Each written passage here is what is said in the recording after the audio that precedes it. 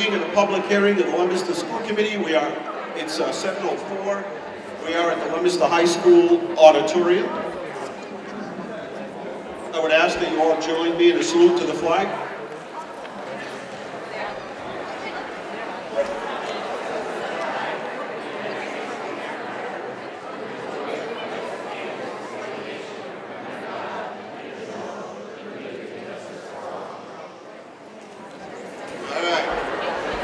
Might have to do that again. It was like the wave. Okay. Okay. For the logistically, we have a couple of pages of people that would like to speak. There's the microphone they're going to use is where? Is it right there? Okay. And just your name and address for the record, please. And a couple of house rules. Everyone has 2 minutes, so we can give everyone an equal chance to speak. So 2 minutes. 10 seconds before the 2 minutes are up, you'll get a warning, and then we'll proceed on. And that way everybody gets a chance. Please, everyone use respect tonight. And this way we get a chance to listen to everybody, and everybody's respectful of each other's opinions, because it's a room full of people and not everybody's going to agree. So we ask you to do that.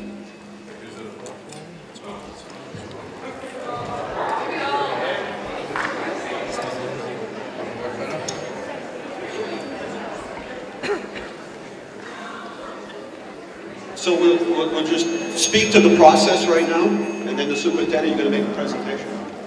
All right, good evening, everyone. No, I'm just going to speak to the process. Oh, okay, go ahead.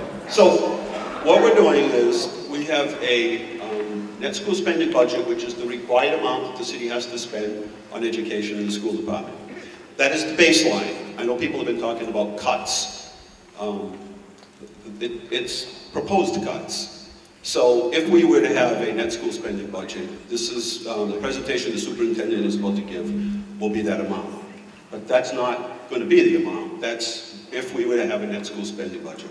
From there, the budget will be submitted, as is all city budgets will be submitted to the mayors, and then I'll sit down as the mayor, and we take whatever revenue sources we have, all of the budgets, all of the increases, wherever they might be, and we put a proposed budget together, and then that gets submitted to the city council. So this is in terms of the school committee passing a budget, and in that budget will be 2 lines. One will be a net school spending, a required amount that needs to be spent, and then another column of add-ons. So if we have $300,000 that will go above net school spending, where will those funds be spent? If there's $400,000 or $500,000, those columns will be specific. The school committee will specifically list each one of those items in a list of priority. So everyone, transparency, everyone will know exactly what the priorities are of the school committee above the required amount. So everybody, whether we agree or not, the school committee will pass that. And that's the budget that the mayor will get, and we'll put the budget together. We'll take whatever priorities there are, or whatever funding there is available, and we'll put the final budget together, and then we'll go to the school, we'll go to the city council. For the sake of tonight's, I know people are using the word cuts, for the sake of the conversation tonight, it's creating a baseline, then we work from there. Okay? Superintendent? All right. Thank you, Mr. Mayor.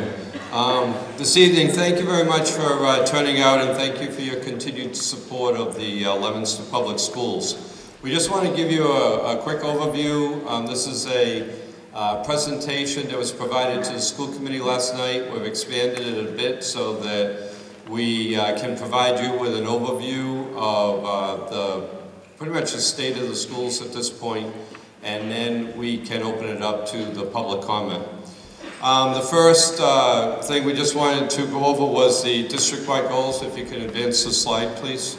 Not to spend a lot of time on these initial slides, but Leominster Public Schools focuses on all students. We have a very sincere partnership with the entire community to enrich the education of all students. And we strive to work as efficiently and effectively as we can through the use of the resources that we're provided. Next slide. District Improvement Plan, we have a bunch of administrators down in front here, as well as all of our teachers and other educators, and essentially these are the district-wide improvement goals that we all operate from.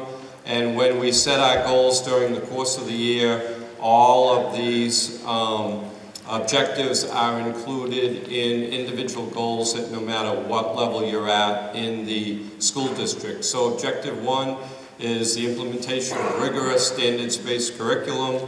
Objective 2, a system for using data to improve instructional practices. And Objective 3 is really a focus on academic and social emotional growth and development of our students. Just a couple of quick snapshots on the next slide as to the success of the Leominster Public Schools. We've really made some progress over the last 6 years as being recognized by both the Department of Elementary and Secondary Education, the Commissioner of Education, and the Rennie Center for Educational Research and Policy for the innovative programming that's resulted in student success. We've made great strides, as well as we're well known in the Commonwealth of Massachusetts for the work that we do. Our educators have been empowered, and this is primarily through joint labor management initiatives to improve curriculum and instructional practice in our classrooms. And the district is continuing to make progress on its long-term goal to increase the rate of proficiency of student reading to meet that grade 3 policy level of proficiency. And our students continue to impress the community, and you'll see this as our seniors are graduating this year at all of the scholarship events and achievement events and at graduation on June 3rd with their academic, their technical achievements, and the application of their skills in the real world. Next slide, please. Okay. The district has reversed the trend in school choice students. This is one source of our revenue in the district, and we switched this process this year where we have more students who are attracted to the Leominster Public Schools rather than those who are opting to go to other school districts. So that was a huge, important objective that we met during the course of this school year. CTEI, the Center for Technical Education and Innovation, and the Leominster Center for Excellence have been entrepreneurial and have leveraged their autonomies as innovation schools to create new revenue sources, and now they can accept students from outside of Leominster on a paid tuition basis. So this is another revenue source for the school district. We have established excellent partnerships with the business community, with nonprofits, with social service organizations, and they support our students through co-op and internship opportunities. And we thank the Leominster Ed Foundation, the United Way, and the Community Foundation, who have been instrumental in the support of our schools and students. So overall, our budget objectives, really quick, is really to form a collaborative partnership between the school committee, administration, the city, to be able to get the budget developed, to meet the goal that was given to us to submit a budget for required net school spending. We also want to be able to continue to sustain the current operations of the school district, to maintain the district focus on instructional practice, and to meet all the needs of all of our students, including our high needs population. We've been able to sustain operations for 6 straight years during my tenure, despite variable and diminishing revenue, primarily from the Commonwealth of Massachusetts, via the Chapter 70 formula, but that's not going to be the case in FY18, and that's why you're all here. Next slide, please. Just really quickly, this question came up at the school committee meeting last night, so we want to do a quick overview. Chapter 70 foundation formula, not really one of those items that is on the top 10 list of any one of you to really understand, but it essentially allocates state resources to every public school district in Massachusetts, and it's done via a formula called the Chapter 70 formula. So it allocates state resources, but it also identifies the required contribution for local municipalities. It was proposed as part of the Ed Reform Act in 1993. So 24 years later, we're essentially working off of the same formula for these resource allocations. So, and that's supposed to determine the adequacy of equitable education funding across the Commonwealth. Not working well. A review commission was established a couple of years ago to perform a thorough review of the formula.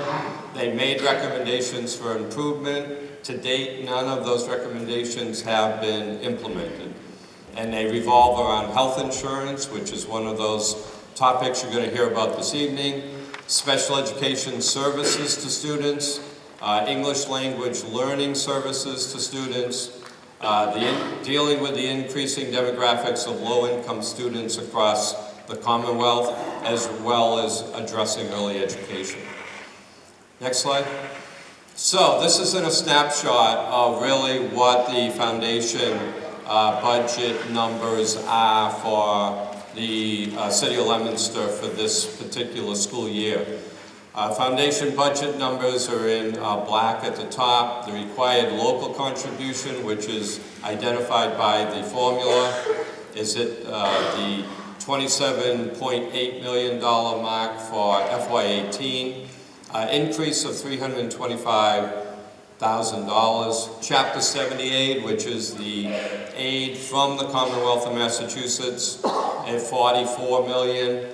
You can see the increase of $122,000, and the required net school spending at 71.8, which is essentially our goal budget, and that shows an increase to cover all of our increased operational costs for FY18 at $448,210. So at this point, I'm going to turn it over to Glenn Fratto, who's our school business administrator, new to the district in this particular school year. And he will go through most of the detail on the financial slides and then turn it back over to me. So Glenn? Thank you, Superintendent. A few months ago, I was in this auditorium with my granddaughter watching The Little Mermaid. There were many more smiles then than there are right now. Next slide, please. These are the budget challenges we're facing this year. As you saw earlier, previous slide, the total amount of increase allocated to this school district next year by the formula is $440-something thousand. Health insurance alone is going up by $686,340. It's a 6% increase, but frankly, that's a very low increase compared to other districts across the state. So the city, which maintains the health insurance, is doing a great job trying to control that expense. Even doing that great job, that amount of money just for health insurance for employees is more than we'll be getting to increase our budget. At 16% of our total budget is allocated toward health insurance. I won't belabor this, but the formula says we should be spending about $6.8 million next year on health insurance. That's how out of whack the formula is. Student transportation expenses for in-district transportation, the big buses, in-district special education transportation, the small buses, out-of-district transportation, those white vans from Vanpool, and homeless transportation is projected at a 4% increase. It's $195,056 over what we're spending this year, aggravating the total projected transportation expense next year of $5,071,470. It's a lot of money for transportation, but it's required, other than the big buses, most of it is required. Next slide. For next year, out-of-district special education tuition expenses will increase by 3.43%, another $190,847, for a total budget amount of $5.7 million. Again, getting back to the formula says you'll be spending about $1.6 million in out-of-district tuitions. Maybe that worked back in 1993, but it no longer works here. And quick point, that $5.7 million is much less than we actually spent 6 years ago. Fewer students are going to out-of-district placements, more are staying within the district.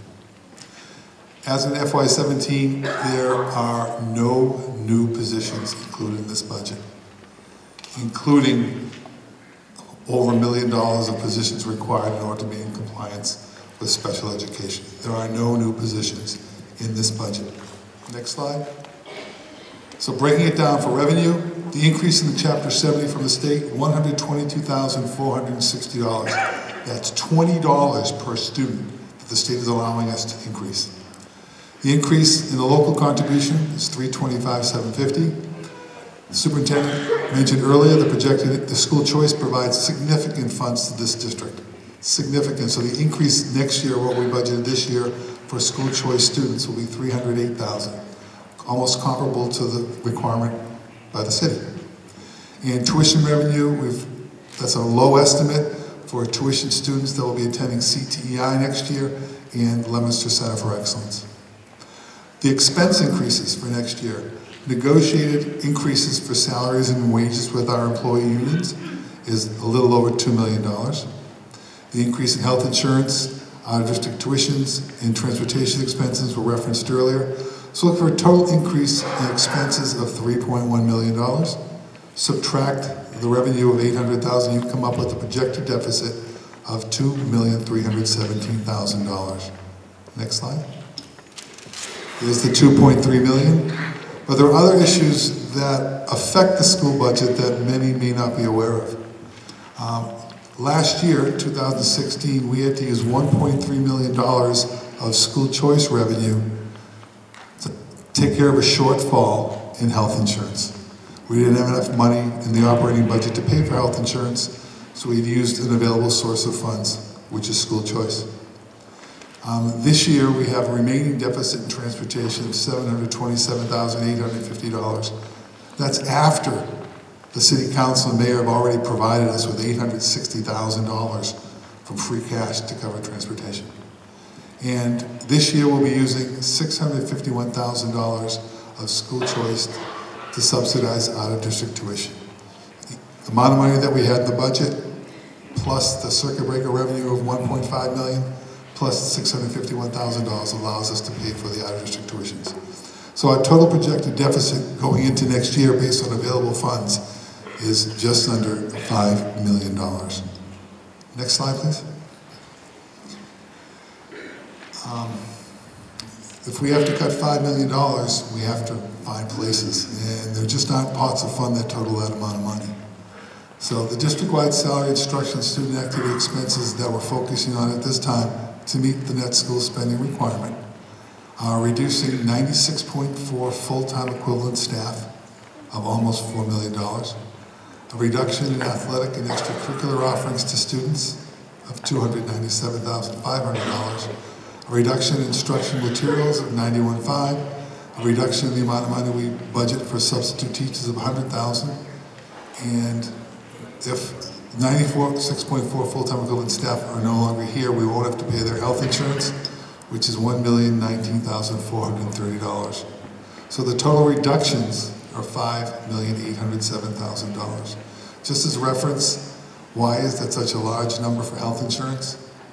If you take the number of full-time employees eligible for health insurance in Leominster Public Schools, you divide it by the amount of money we spend on health insurance, it comes up to $10,575 per employee. Next slide, please. So the proposed reductions, reduced central office staff. Again, the superintendent made it very clear to his cabinet and to the school committee that we're focusing on classroom teachers last. So we started out, where can we reduce expenses elsewhere to make sure that the reductions are equitable. Reducing central office staff by 10 employees, reducing secretarial and clerical staff by 11 employees, reducing custodial staff by 28 employees in outsourced custodial services, reduce paraprofessionals by 8, reduce tutors by 2, reduce nursing by 0.8 employee.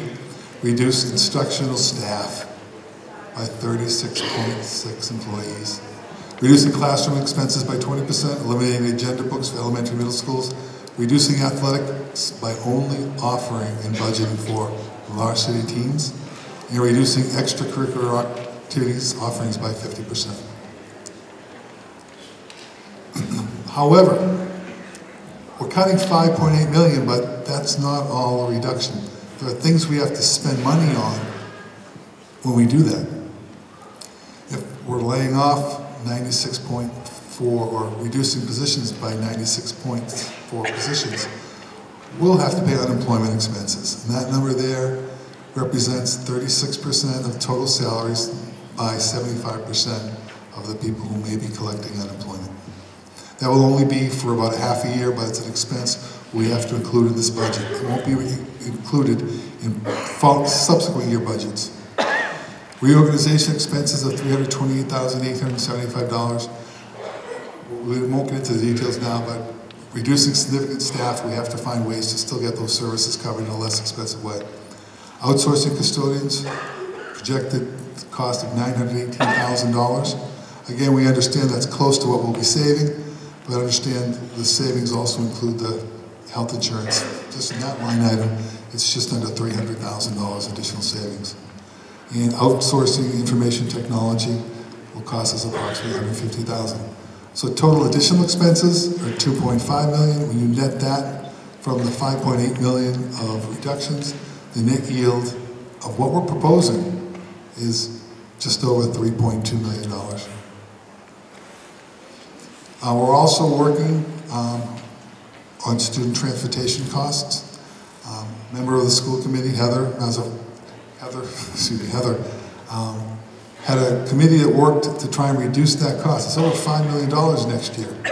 So we're projecting, right now we're working with outside consultants under a grant and trying to eliminate at least 2 buses and reduce the cost of out-of-district and in-district sped services by 5%. It's a small amount, but it's still making an effort to offset the cost of transportation as we move into next year. Back to the superintendent. Really quickly, we just want to wrap this up by looking ahead.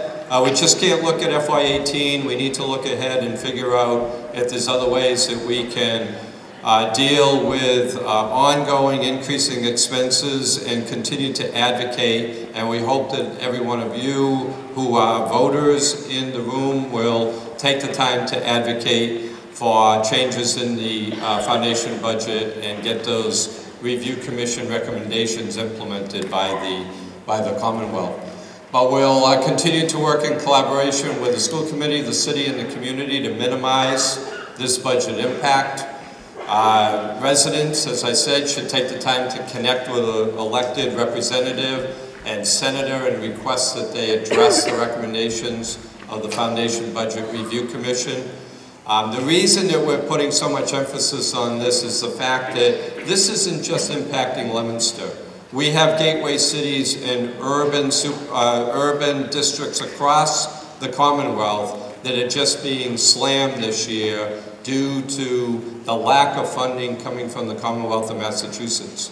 We have our friends in Brockton with an $18 billion deficit, our friends in Springfield with a $12.5 million deficit, as well as many other districts across the Commonwealth. So even though we are dealing with this issue in Leominster, it's impacting many, many other districts across the state. Trending indicates right now that federal funding is going to be impacted in FY19, which is the next fiscal year after we wrap up the budget for this year. And administrators here in the district will continue to monitor action at the federal level and advocate accordingly. But this isn't getting any better because as the federal government continues to change their stance on public education, it's going to impact all of us at the state level. Leominster Public Schools need to continue to innovate, which we've been doing for 6 years, improve our operations and identify future budget reductions, while at the same time maintaining our strategic objective for student success. So let's take a look at a district redesign plan that we have talked to the school committee about and talked to some of the staff about, and it'll give us an idea as to future budget reductions as we move ahead. Next slide, please.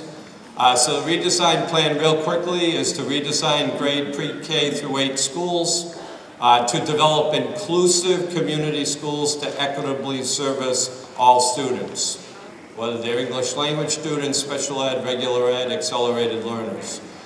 Conversion of an elementary school to a comprehensive early education center for pre-K and K students, and to consolidate all early childhood services. Look at a grade reconfiguration of elementary schools as well as middle schools, and working with the mayor and the city, we would love to be able to develop a studio concept school on Lancaster Street. We're at the site of the older plastics museum building, as well as to retain existing academic pathways that we currently have in place for grades 9 through 12. So this is our existing school configuration.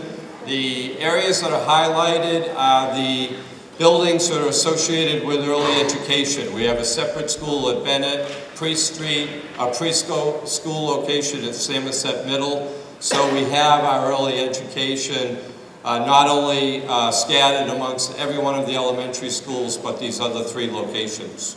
Next slide. So one option that we're looking at is to look at a pre-K through K building at the Francis Drake location, make the 3 other elementary school grades 1 through 4, and then look at Samoset and Skyview as grades 5 through 8, as well as rotating students through the Lancaster Street Studio School. The next option is to look at the possibility of the pre-KK at Francis Drake, reconfiguration of the elementary, but then look at a grade 5 to 6 school and a grade 7 to 8 at the middle school level, as well as using the Lancaster Street property. And option 3 is looking at grade 1 to 8 schools. So those are the 3 options that we're looking at. If we can just pay attention to the remaining slides, and we'll wrap this up. Next slide is to retain our grade 9 through 12 pathways, which include the Leominster Center for Excellence, the high school, as well as the CTEI Vocational Technical Innovation Schools. So, next slide. So the redistrict plan is really focused on early education. I'm going to turn it over to Jim Riley, our early education director, for a few comments here, and then we'll be wrapping up the presentation. Thanks, Superintendent. I just want to take a moment and address the audience and just talk a little bit about early education. I understand this is a difficult night to be presenting some of this information, but I'm hoping some of these thoughts will resonate as we start to look at this issue over the course of the next year or so. Why is this plan so important to consider? Well, right now research contends that 80 to 90% of brain development occurs between birth and age 5. 80 to 90%. And the majority of that occurs between birth and age 3. So if you accept this neuroscience, you should also accept the premise that the achievement gap that we try so hard to address in K through 12 really is more of an opportunity gap for students who don't have the benefit of high-level exposure to language-rich interactions prior to them entering kindergarten.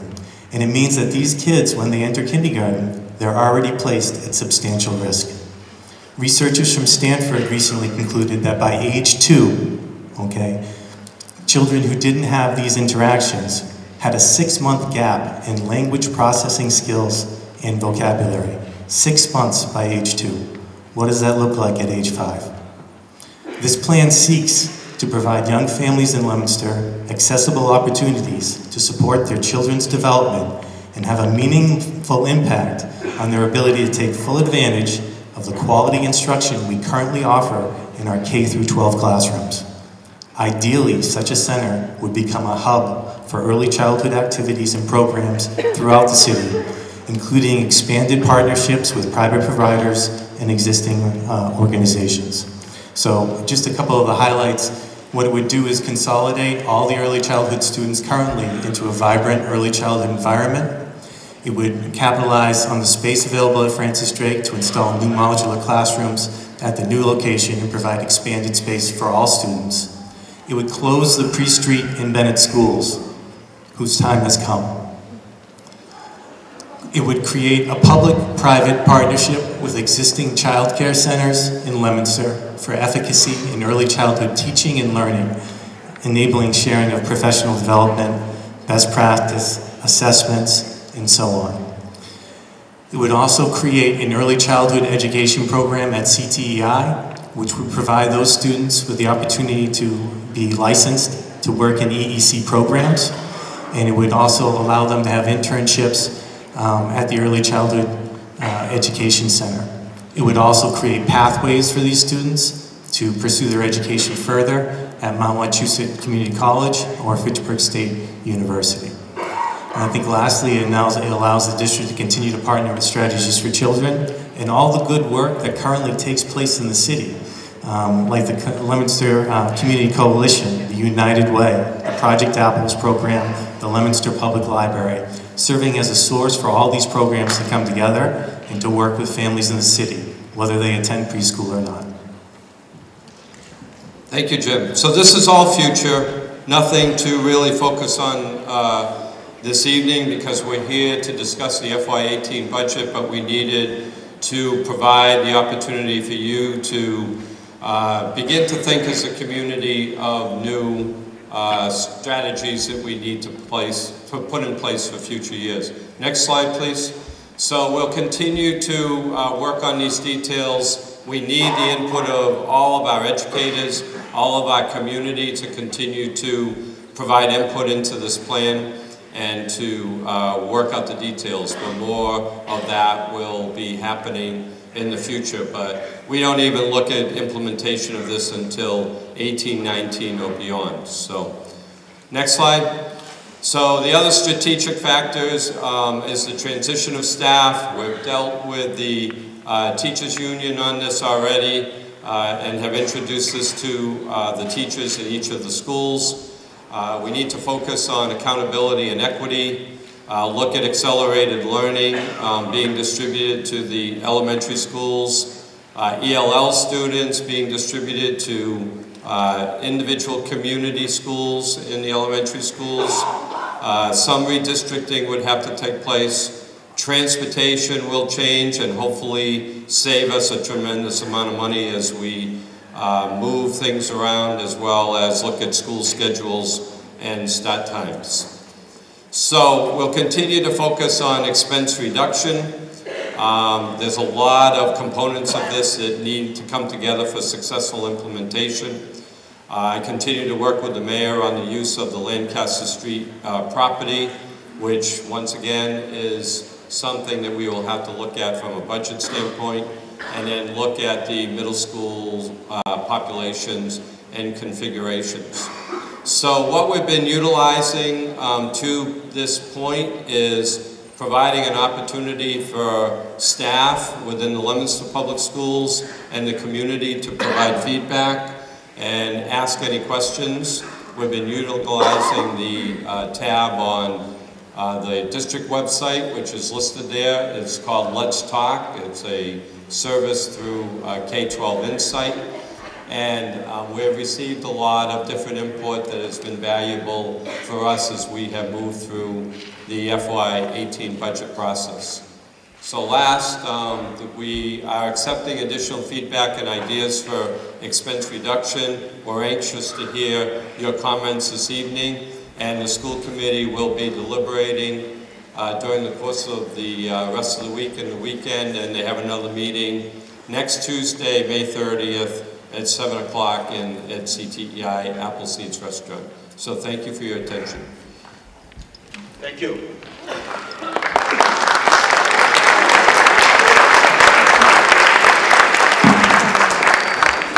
And reminded by several of the school committee members that the presentation on the reorganization and the configuration of the classes and schools in Lancaster Street School is something that we've talked about once and is really sort of futuristic and down the road and shouldn't be confused with tonight's meeting, which is a whole separate sort of matter. So I hope that clears that up. Could you go back to the slide, just one thing? If you could go back to the slide on the sort of budget increases. Shut this one off, okay. If you could go back to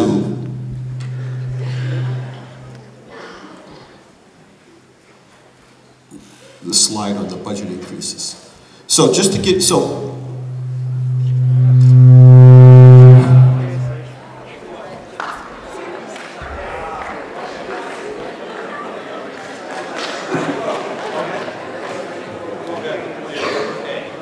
Plan A. Can you hear me okay?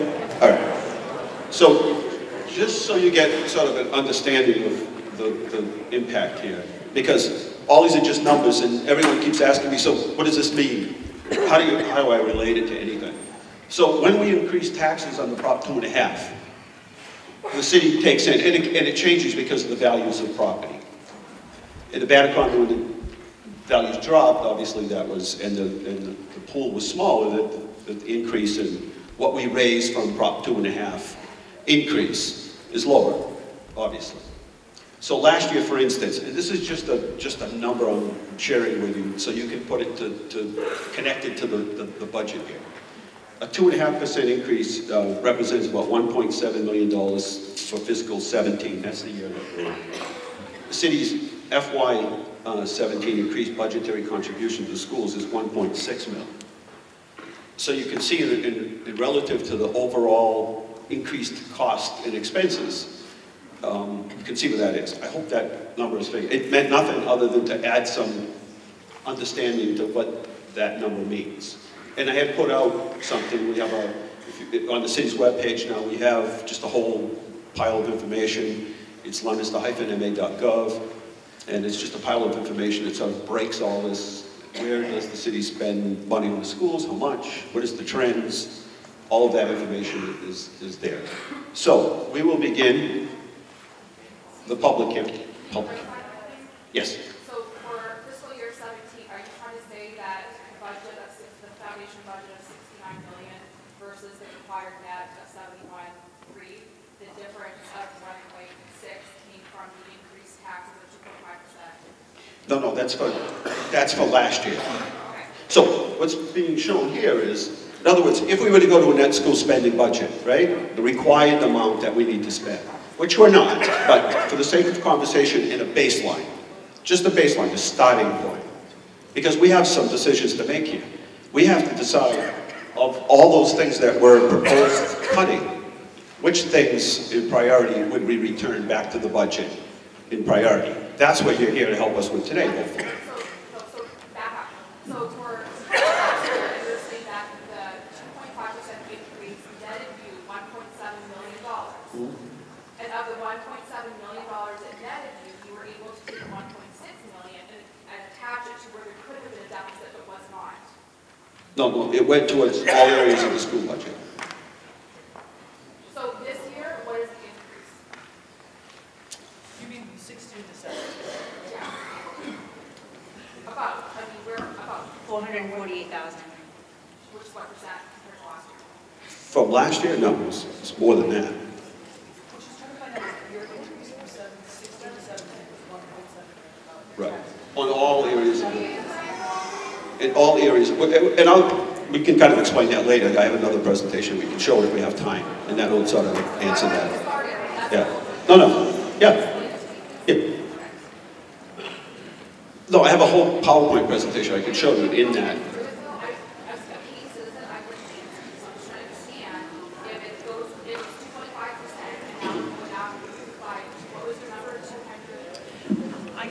I'll look at an exact number for you. I don't have my paperwork. I believe that the city gave us the required increase was about $1 million, like 50,000. Not quite 1.1 million, but that much. And then there's other areas of the budget that we increase.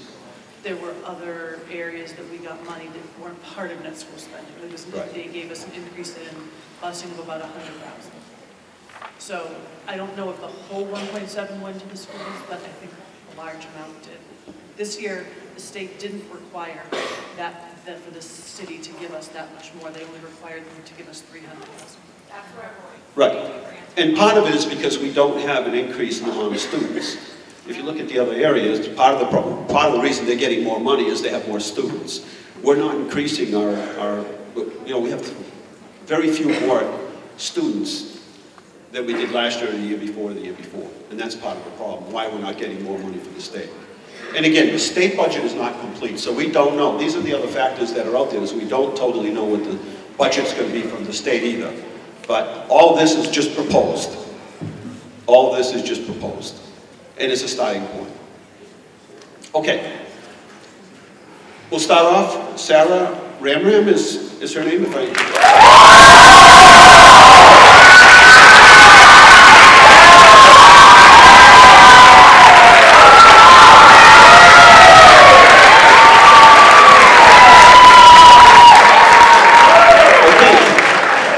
Again, everybody can be respectful. You can give everybody an opportunity to speak and share their own thoughts.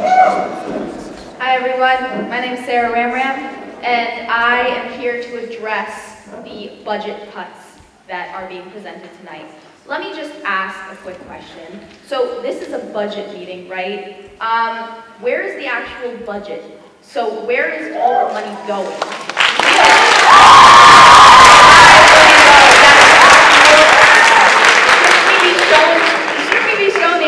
Budget, maybe from year 2016, 2015, 2017. Yeah, that's just my note. I'm sorry. Like, let's continue. So I'm Sarah Ramram, and I'm the president of the National Honor Society. I'm the upcoming president of CAP. I'm also an officer at GIVE. So I'm kind of affected by this, just as everyone else here. As you can tell, I've never seen such a big crowd come and show their support for such an issue. I'm not going to present anything specific because there's such a long list of people that probably have so much to say, but I'm just going to introduce the reason why we're probably all here, and that is the fact that we are all affected, and it's our education. I go to school, I maintain an A, I take 5 AP classes, and we have a $5 million deficit that we're going to cut in our education. Woo! Meaning next year, I'm not going to be able to take half of my AP classes. Those classes are going to be empty. I'm going to have to drop down to whatever's left over. And I don't know if that's fair, if that's right for me to do. I mean,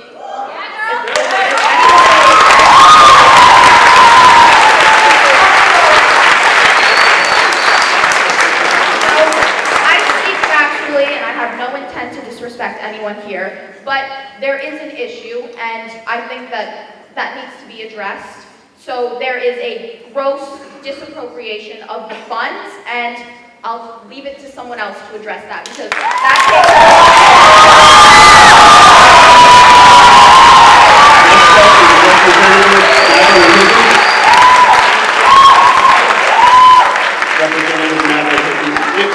Your name and address, please, for the record.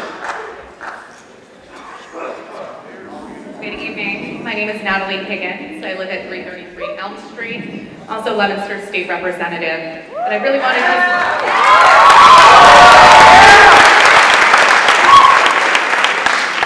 wanted to come here to speak to two things. 10 years ago, I sat in those student seats.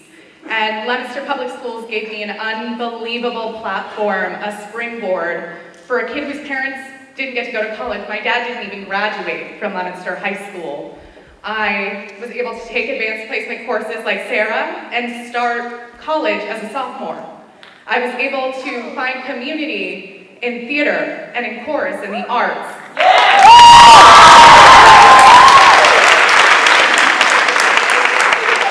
I was able to have a very rich educational experience and a very diverse one compared to my brother, who came up 2 years behind me and went through the trade school. And we both got to come to this building and participate in extracurricular activities together. And I'm very concerned as someone who hopes to have kids and raise them in this school district, about what opportunities are going to exist for my children. And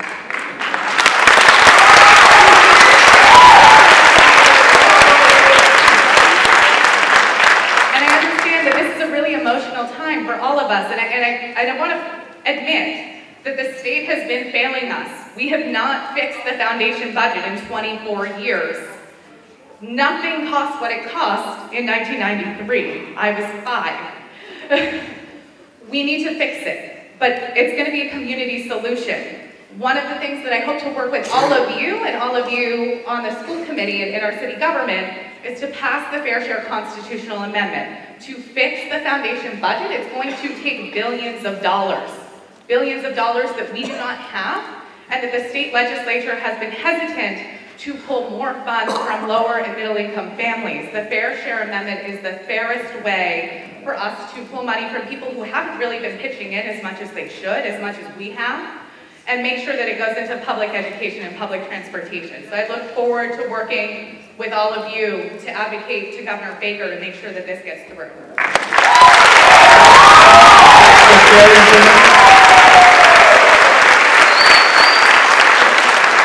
Gary Zimmerman, and then we're going to have to keep the list moving. And Josh Anderson is next, so if Josh, you come up and stand next to Gary, we'll just keep this moving.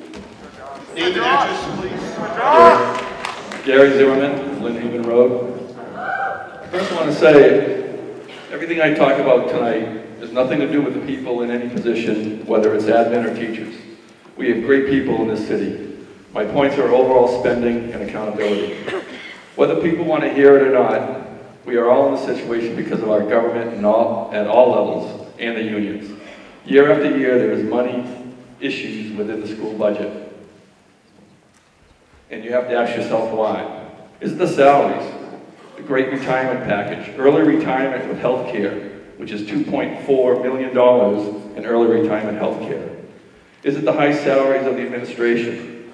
Is it the state education department setting the rules that puts a huge burden on the cities and towns? Is it our government at all levels who would rather put money in their pockets and not more in the schools? What happened to the lottery money that was supposed to help the schools? How about LCE, some of the spending? Over $600,000 for a private school, having a six-figure principal, having a nurse, and 30 kids, just doesn't make business sense to me. Again, I'm not saying don't try to help the kids, but let's do it in a more accountable way. School choice, is it cost effective or not? How many choice in, how many choice out? Seems pretty simple to figure out. Nice rhyme. Is it worth the extra kids in the classroom, or would it be best for the kids of Leominster to be better off with a smaller classroom? I purchased the payroll records in 2015, which gave me the final payroll numbers for 2014. 365 people were making over $60,000, which includes stipends, longevity, and coaching. The total stipends for these 365 employees was $500,000. Some of these stipends were for top administrators making over 100K. That totaled $18,000. Net school spending. I find this to be an interesting number because if it doesn't include all capital improvements, you can sit here and say the city doesn't spend net school spending, but it does spend millions in renovations in the schools for the kids. It can't be left up to the taxpayer. Remember, taxpayers have families too and need support, and we keep being squeezed by all departments. Thank you.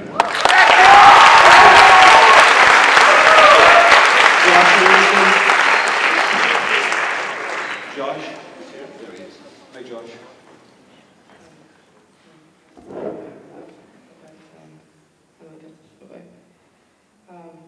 My name is Joshua Anderson. I'm 19 Osman Avenue. I am a fifth grader at Federal Elementary. Our schools, to put it bluntly, need all the funding they can get. Without the needed money, we won't be able to get the education that we students need, or, to be honest, deserve. I don't think it's fair that my school will have to let our teacher, when I'm in 3, is this and end up making the classes too full for our teachers to really do the job and go teach us. I'm not saying that school money should flow endlessly, but we can't just drop teachers to save a buck or two. We really do need our teachers more than we need any stuff. It does seem like schools are always in need of some more money. And from the 3 school committees I've been to recently, I know why. It's because some of the people standing in front of me are too scared to make a change. And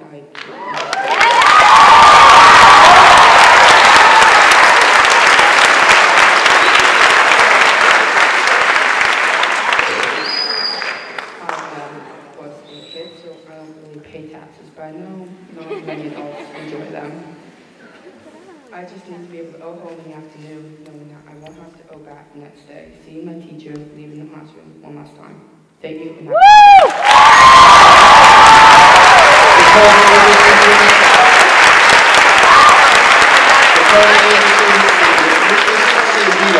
Lucas,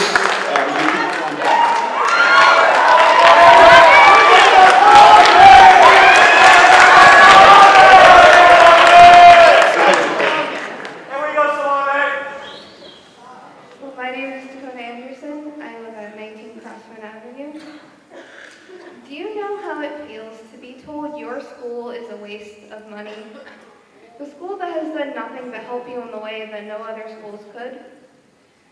Let me clarify. I've been to 3 middle schools. I switched every year. Skyview couldn't help me. Sizer couldn't help me. Sam said it was good, but it wasn't perfect. After all this trial and error, I just assumed LCE was going to be the same. Ah yes, I assumed I'd never find the perfect fit, but I was wrong. Imagine wearing size 8 shoes, but you're a size 9. You wear this ill-fitting shoe for years, and one day you finally find size 9 shoes. It fits, relief. A kind of silly analogy, but that's how it feels. Nowhere else have I received what I needed as perfectly as I do at LCE. I have social anxiety. I panic quite often, and I have a form of depression. Nowhere else has actively tried to help me work past that. LCE does. Tell me again that LCE is a waste of money. Tell me again that getting the education that I need that I can't get at LHS is a waste of money. Tell me that again.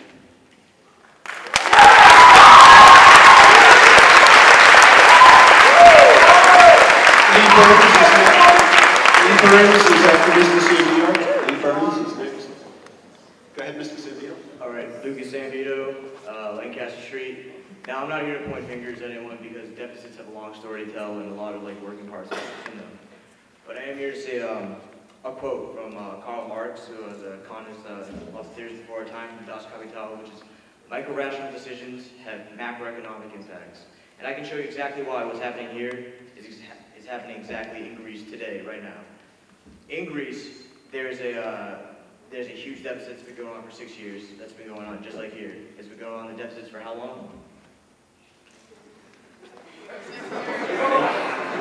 Thank you. It's been going on for 6 years and some time, the deficit's only gotten bigger. Now, Greece has taken out bailout money, which is what we've been trying to do, trying to take out bailout money and try to solve their problems. And they need to pay back the bailout money because they cannot print their own euro. Now, they also have implemented austerity, which is raising taxes and cutting social programs, which is exactly what we're doing here. We are raising property value taxes and cutting social programs, exactly what we're doing. And now tell me if this works for Greece, because no, because Greece went bankrupt and is about to leave the Eurozone and go back to the original form of currency, the drachma. So tell me if it doesn't work in Greece, why the hell would it work in LHS?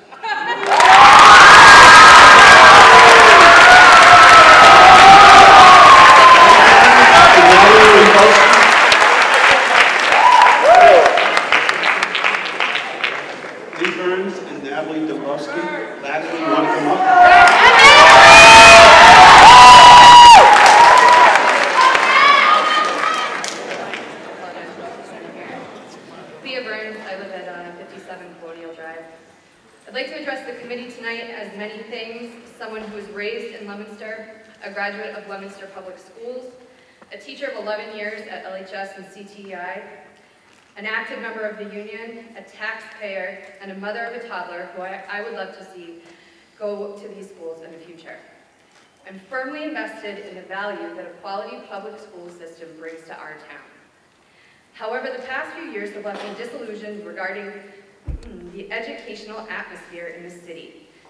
You have asked the community for suggestions as to how this budget crisis can be fixed. I don't know, and I don't think it's my responsibility.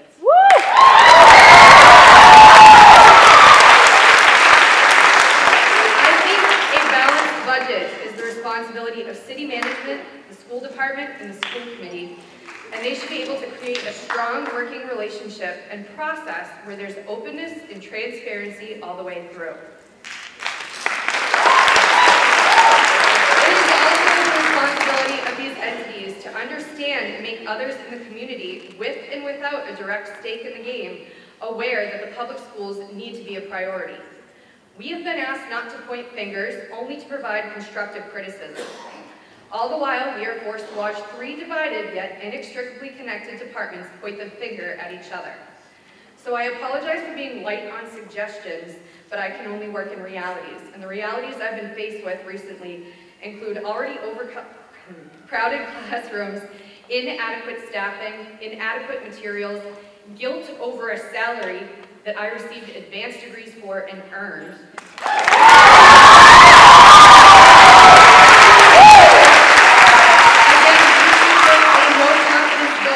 And a mayor who seems to thrive in this confusion. So again,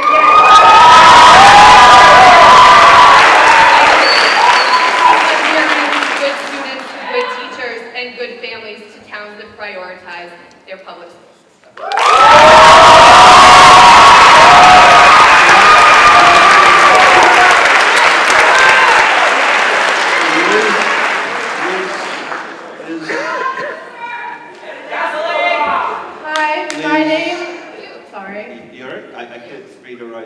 Liz, I get. It's you? Okay.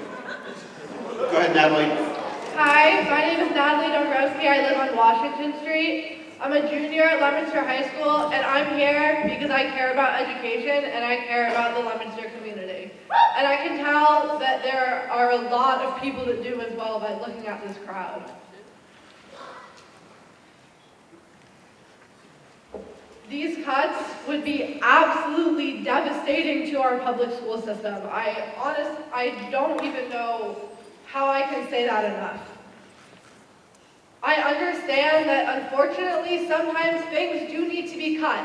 What I don't understand is why we would cut this much out of our education. I also understand that unfortunately an adult being here opposed to a student means more. But I'm asking you all to look at how this is only going to affect our students. This would also affect our whole community. There are insane job losses like there were a few years ago when they laid off the entire cafeteria staff, then hired a private company, and then that private company hired back these same cafeteria staff for less money and no benefits.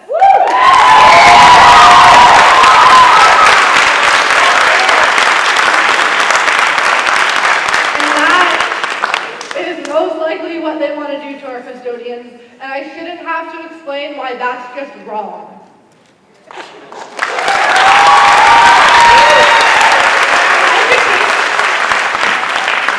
Education is important. I would even argue that it is the most important. With worse public schools, there's going to be less families that want to live here. Parents of the audience, would you want your children to go to a public school with these cuts? Because I certainly wouldn't, and thank you.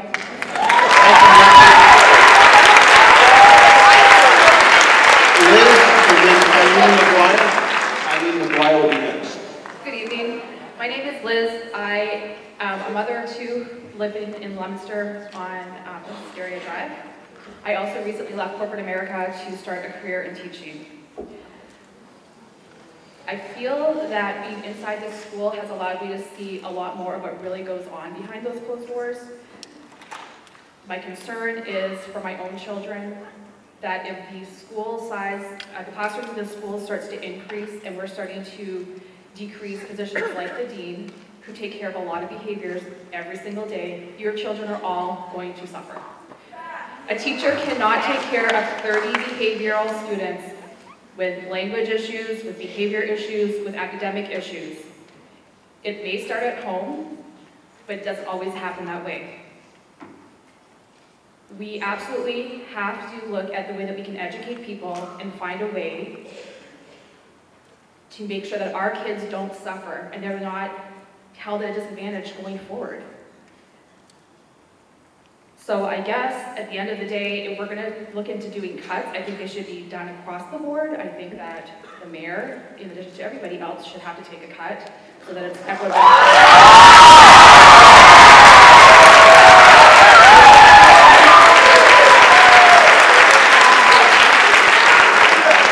Larry Janakis Jr. is after Eileen McGuire.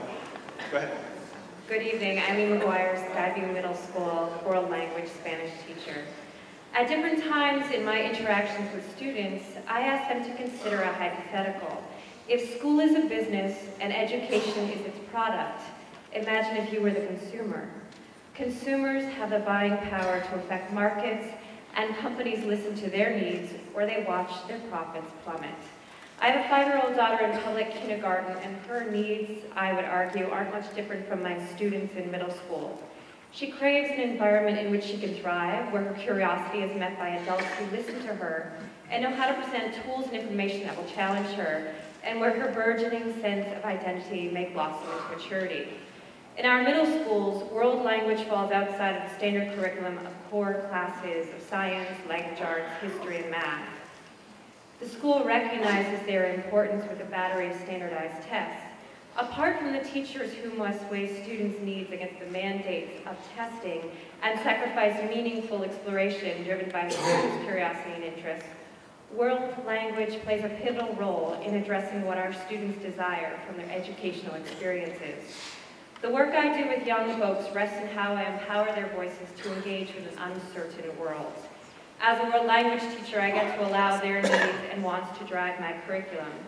In world language, students encounter their own unique expressions and this is essential to the globalized world in which we live, we navigate relationships and understanding that will permit them to wrestle with what it means to be human and interact with both likeness and difference, familiar and foreign. With all the choices we must make as we navigate the deficits in our budget, let our decisions not render our clients, the young consumers of this education, bankrupt in their future by failing to empower their voices with what is at the heart of world language, the interdisciplinary and whole-bodied experience of knowledge. Your address, please. You need to do it. Your address? I'm sorry? Townsend, Mass. Thank you. Larry Janakis Jr. and then Peter Hages? Is it Hages? Hages? Larry first. Then Mr. Peter.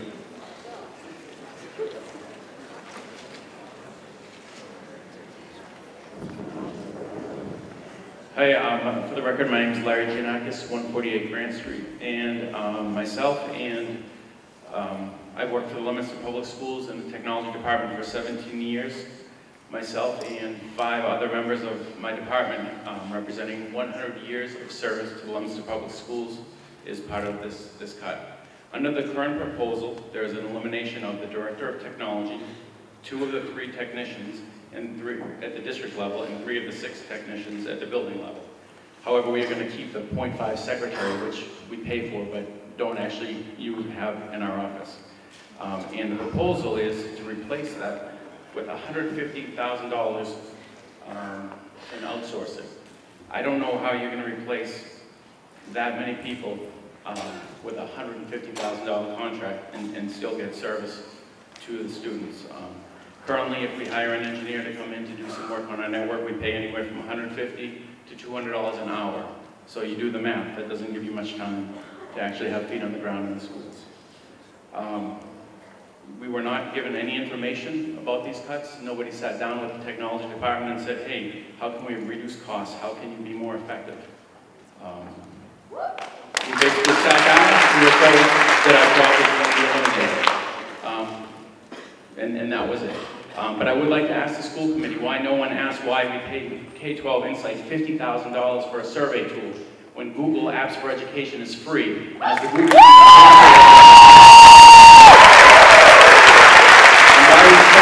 $10,000 on anti-spam for our email when Google can do it for free. If you did that, you would save my salary or someone else in my department. And consider the insurance. I have, in my department, there were 3 cuts. Myself, my wife will get insurance, a technician who doesn't collect city insurance, and another person who is retiring. So there is no net gain in insurance from cutting those 3 people in my department. So look at those numbers closely because they're not accurate.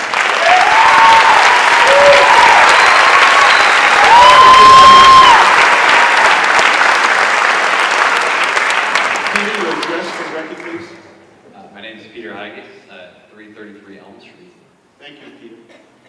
I would like to remind some of the committee that it is not the committee's job to budget for the city. It is the committee's sole responsibility to look out for the welfare of the students and the health of the public education system in the city.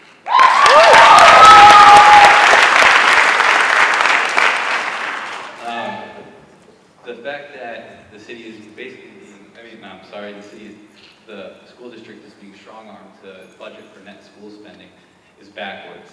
If anything that is part of the maintenance of the current standard of education is not an extra to be added on later on. That is part of the budget. And I hope that the committee will, when it passes this budget, look at those values and then maintain them. The rhetoric that's been going on that transportation and infrastructure are a gift that goes above and beyond net school spending is a little bit misleading. Those are things that all municipalities pay themselves, and it's not something that comes out of the foundation budget. That is where net school spending is derived from. Of the 377 public school districts throughout Massachusetts, 302 pay above net school spending, and above what Leominster pays.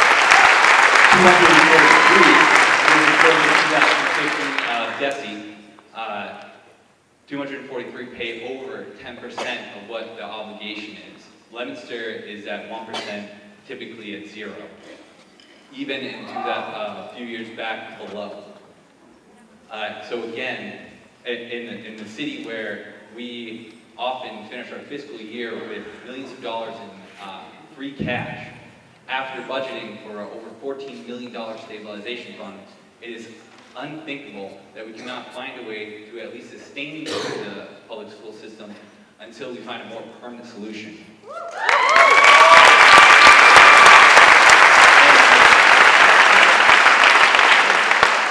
With all due respect, the last thing I would mention is that given the recent comments and actions of the chair of this committee, I don't believe that he's able to separate his responsibilities to the city from that of this committee.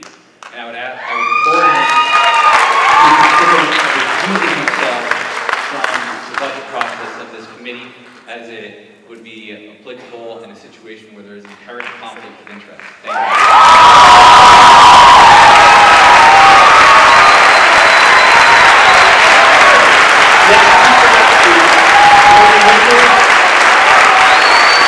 Thank you. Jody Winters and John Gold.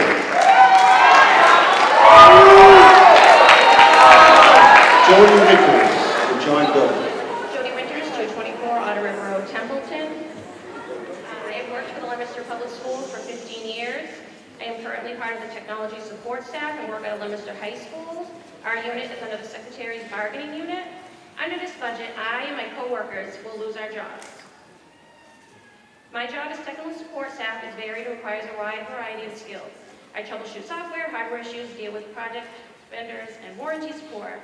repair computer hardware, install specialized computer software, provide web support, phone, in-person technical support, troubleshoot, maintain, and monitor technical inventory in each classroom, as well as building-wide, install, repair new hardware,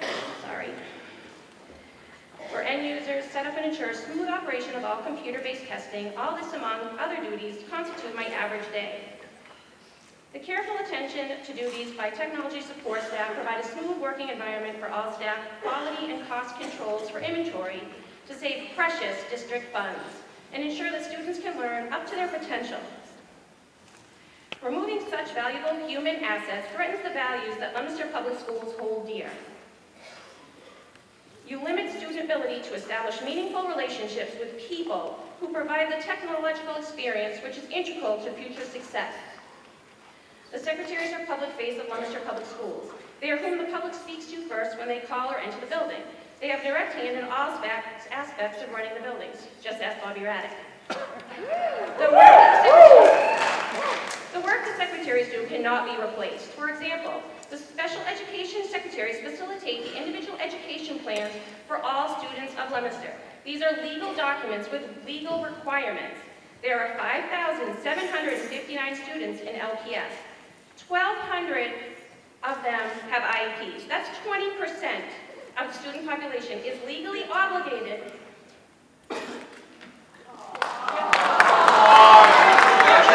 She has 10 more seconds. The drastic measures that are being proposed are illustrative of the need for greater cooperation and dialogue between the school department and the City of Leominster and its citizens.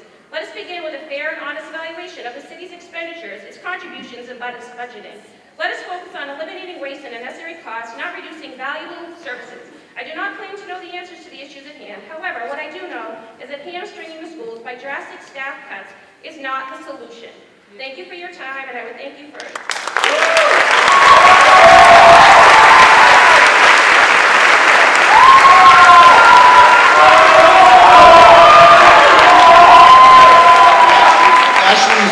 will be the next speaker. Ashley, if you can come up on deck. My name is John Gove, 925 Mechanic Street, Leominster, Mass. I've attended Leominster all 4 years of my high school career. I'm a four-year athlete, and I've taken 8 AP courses. So almost everything in this budget will affect students and athletes like myself.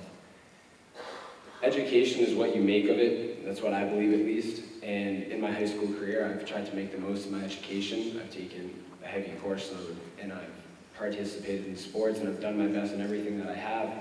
But with some of these cuts, I don't believe that it's possible for people to make the most of their education, because there won't be sufficient APs to get rid of college credits, or if, say, they are a stellar athlete, they can't partake in JV sports and then move on to the next level. So making the most of their education and their life in high school will be possible.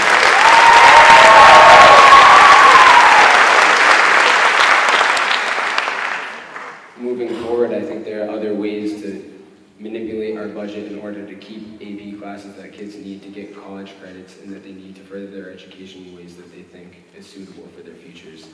And with these people hopefully coming back to Leominster, we won't be able to better our community if we can't better their education right now. That's it.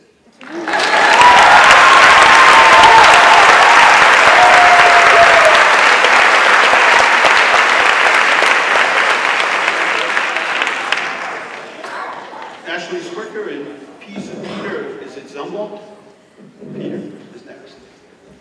Hi, I'm Ashley Swicker. I live at 249 Abbott Avenue. I teach first grade at Francis Drake, and I have 2 children in Samoset Preschool. And I'm different than a lot of people here tonight because I'm not from here. I wasn't raised here. But my husband and I decided to move here 8 years ago.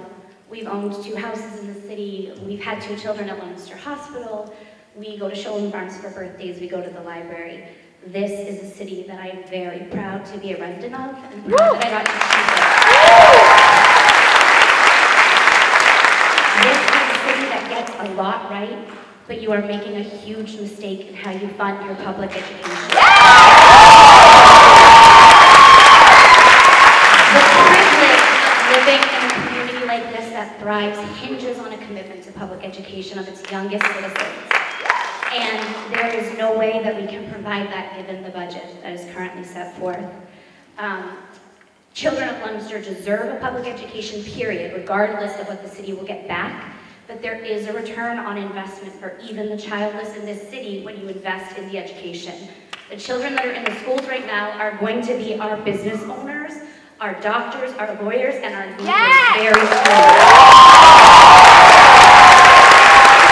We do not prepare for the world. We will all pay that price.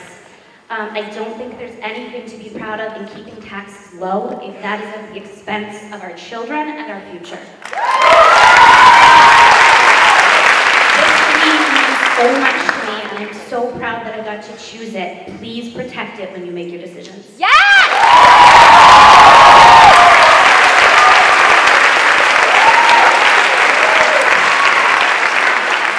And then Sean Green is next after Peter. Peter? Hello. My name is Peter Zumwalt, Highland Ave in Leominster. Thank you. I'm a parent of 3 and a citizen, a taxpayer. I was a veteran, so the Air Force taught me that I should have 3 main points, so here they are. First, it appears to me that the process to fund our schools in Leominster is broken. Starting every year with an arbitrary net school spending budget and then having to propose a bunch of staff cuts doesn't seem like a sustainable approach. We know healthcare, transportation, and other costs are always going to continue to rise. We need to have a better process. This doesn't support our teachers in the way that we try to as parents. It's going to reduce quality, and it's going to reduce the opportunities that I can see for my kids here in Leominster. The second point I have is that if you want people's input on ways to save money, you need to show the whole picture. You can't just have a 3-page list of cuts.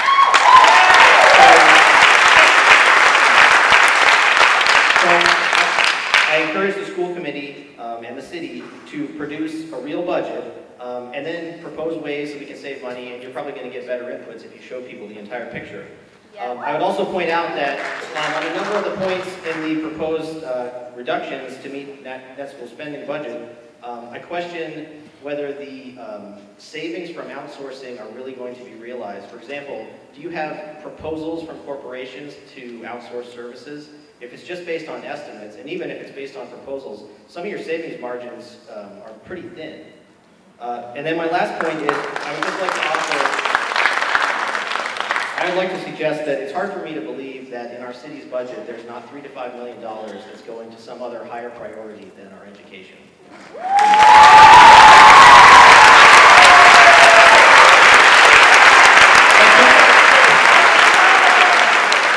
Next is Sean Green and then Charlotte Watkiss. Go ahead, Sean. Sean Breen, 23 Benjamin Street, father of 3. That's a lot of people. I do want to thank the school committee, the elected officials. They aren't ordinary people. They're giving up a lot of extra time that people don't know about, and they get paid next to nothing. So I do want to appreciate them for a moment. I also want to make sure I thank, from the bottom of my heart, truly, every teacher that's in this room. Thank you.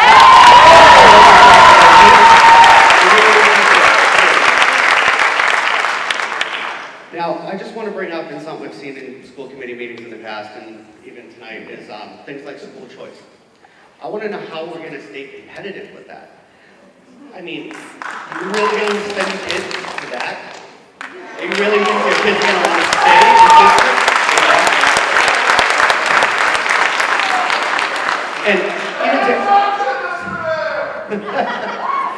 And you know what, to throw that on top of it too, you've got to look at that when people are actually choosing the community they want to move to.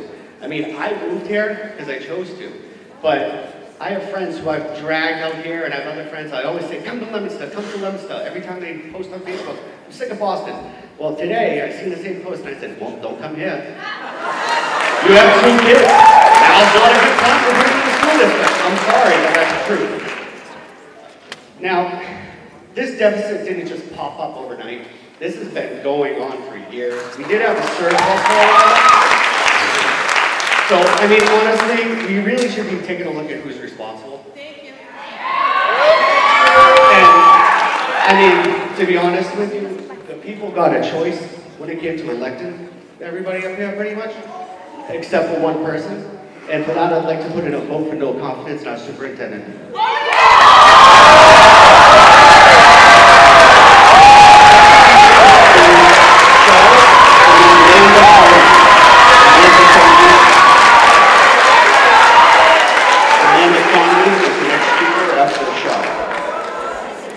And then Bernadette.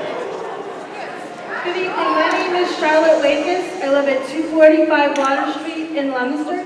I have 2 kids in the Leominster Public School System. I have one at Francis Drake Elementary, and I have one at Leominster High. And I just wanted to say that I understand that we have to, everybody's blaming the mayor, the school committee, and the superintendent. But in reality, it's all of us. We're all a community, and we all need to work together. Now, I'm willing, as a low-income person myself, willing to start a thing where I think we should all maybe donate and raise money or come together as a community so we can all, no kid should not go without any education. My daughter's going to be trying to take AP classes next year, and she already told me if she can't, she asked me to go to Fitchburg High. And I'm saying if this doesn't get fixed or whatever, my kids will be going to a new school district if this is not fixed. Thank you.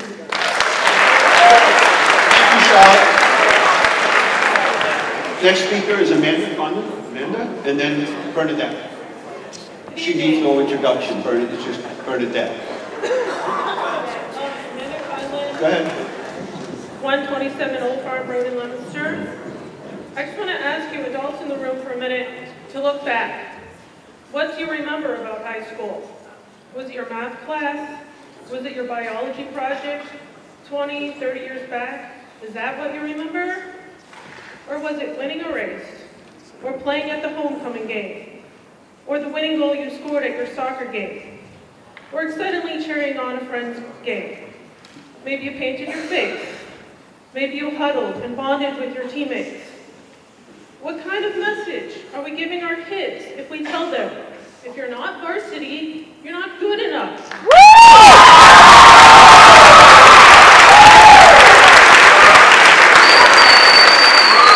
Dress it up. Spin numbers however you like. But that's the message you give if you cut JV sports. Not everyone is a varsity athlete, but every kid deserves a chance to play.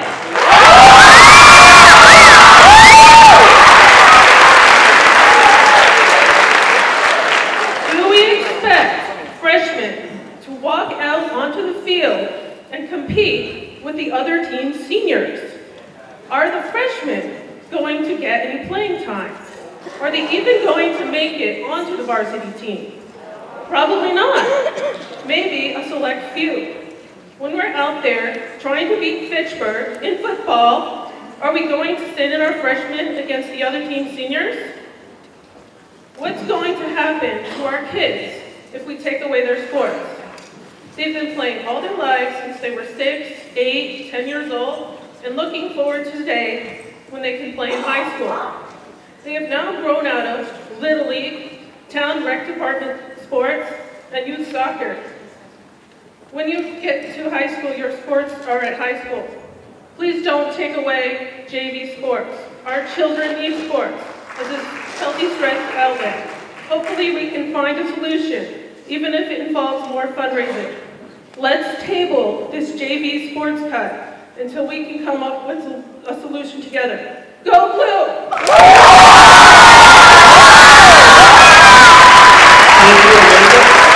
Next is Bernadette, and then Nadine Kennedy will be the next speaker. Hello everybody, my name is Bernadette Marceau. I live in 139 Hampton Street, and I live in Auburn. And I've been a long-time teacher here in Leominster. You asked for suggestions, so humbly, here are mine. Instead of looking at dollars, and I invite you to do this, look at the people. Look into the thousands of faces of our pre-K, elementary, and middle, and high school children and decide how much money will it take to provide for each of them. Each is an individual. Each has their own special needs. Each requires a differentiated approach to their unique style of learning. Who do we not serve? We must provide not only for their academic education, but for their safety, nutrition, emotional, mental, physical, environmental, and transient minds, souls, and spirits. From those who have been born and raised in this community to those who have recently moved here from places literally all over the world, how much money does it take? When is it enough? Who do we not serve? Even the most affluent of families in our district can't escape the adversity and challenges of their children's developing, fragile lives. Those attributes are shared by every single family. Yet, we in the Leominster Public Schools and community departments must provide, or we will be held accountable for not doing our jobs. Can we put a price on this? We, as the employees of Leominster Public Schools, in whatever capacity we serve in this district, have one chance each year to foster our students, and then our chance is gone. We don't have the luxury to say to them, wait till next year. Without a doubt, Leominster is a community that prides itself on protecting, serving, and educating every citizen within its borders. And I am quite certain that the city of Leominster and the state of Massachusetts is far from broke. It is the funding that is broken, and I suggest we all listen to Representative Natalie Higgins and do what she has asked us to do. A home sale goes on the market in this city and in days is sold. Good for Leominster. Businesses appear before our very eyes and the community blossoms. Again, how much is enough? How can we feasibly sustain a comfortable lifestyle in this community? The reason people are relocating here is to be protected, served, and provided a first-class education. Now look at the faces of those who serve this city, who believe that working in Leominster would certainly create a future for them, their families, and their properties. Schools that are well-funded so the children can thrive and flourish, each at their own pace. My concern is for the newest employees, whose lives may be decimated by one simple letter, who will be told, we can no longer afford to fund your position. A position, by the way, that the schools couldn't function without for many years. My concern is for those who have served their entire professional lives and now deserve the dignity of a retirement that enhances their trusted and devoted years of service. I'm almost done. My concern is for the children who have found a safe place to nurture their unique talents and abilities, their gifts, if you will. How does this committee decide which gift is essential to a child's life and which can they do without? As a person who has been blessed for many years to work with these children, I could never, as their teacher, model, or guide, deny them anything that might jeopardize their love of life.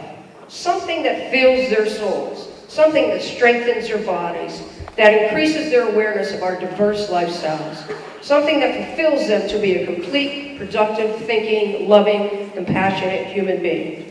What do we deny them?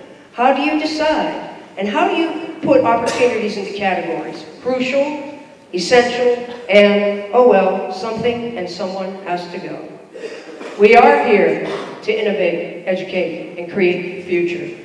Please find a way to move Leominster forward in this time and into the future, and do not take us back into Proposition 2.5 days, where we are left to start from the bottom and build up again.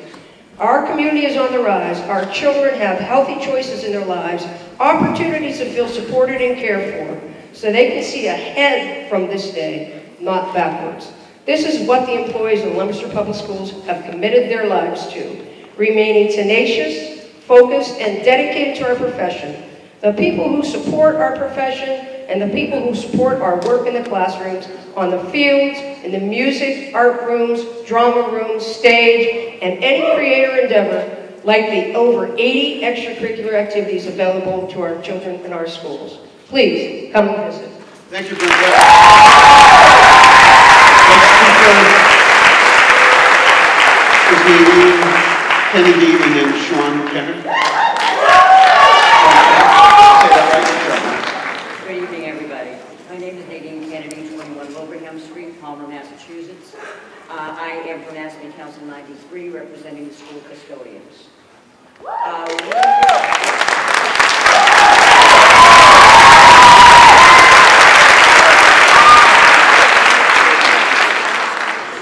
learned of this proposal to privatize the custodial services in the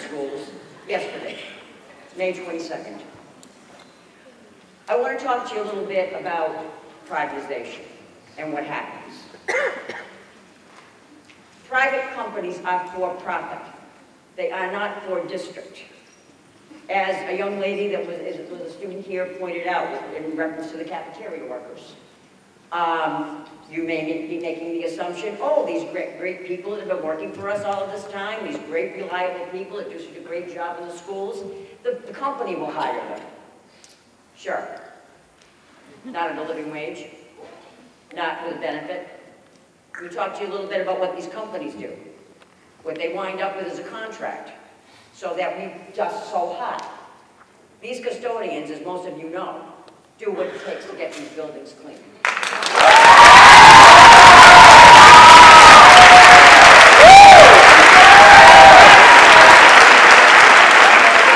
About a year ago, the town of Nashua, New Hampshire, was considering privatizing its custodial services.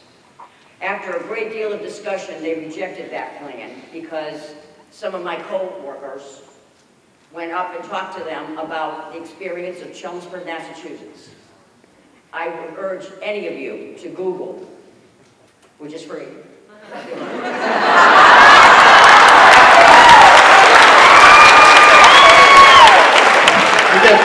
You get 5 extra seconds for that.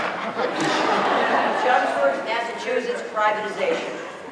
And I'm going to be passing out to the committee and the superintendent some links that I will email you to so that you can just click it. Okay.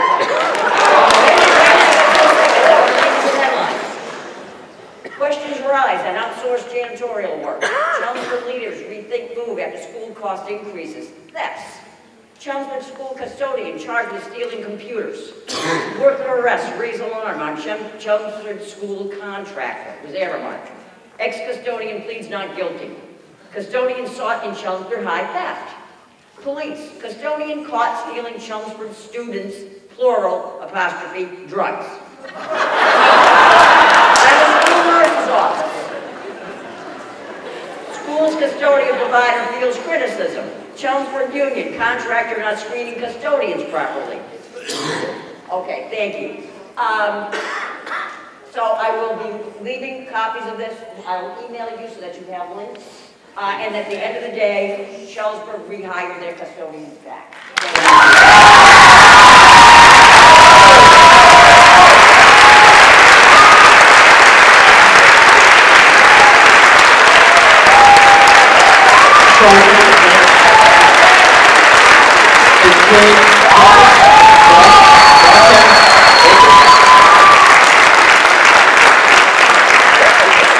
Sean, go ahead.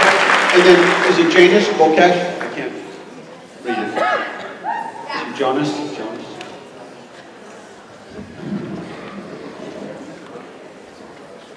Go ahead, Sean. I'm sorry. Hi, hello. My name is Sean Kenny. I'm a current junior here at Leominster High School. I'm the class treasurer of the class of 2018. I'm also the vice president of CAP, and I'm also involved in many clubs and organizations such as soccer and track.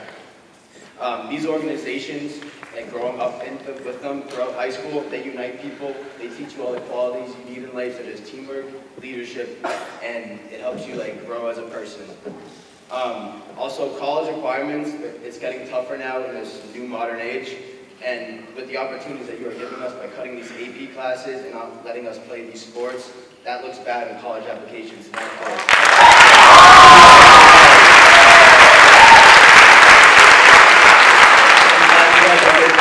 Opportunities to thrive as students, which we deserve growing up in this system. And with these sports and all these arts and other programs we have here, people come here just for those through school choice, and you're going to lose all those people, and you're going to lose kids in the district that are not going to want to come here anymore because of these cuts. I would not want to go to this school with this budget cut.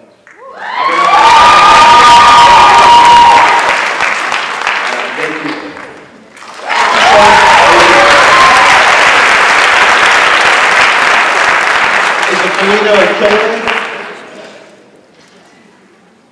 Hello, my name is Jonas Bokash. And first of all, I'd like to thank the committee for giving us an opportunity to discuss as a community the issues that they're trying to fix.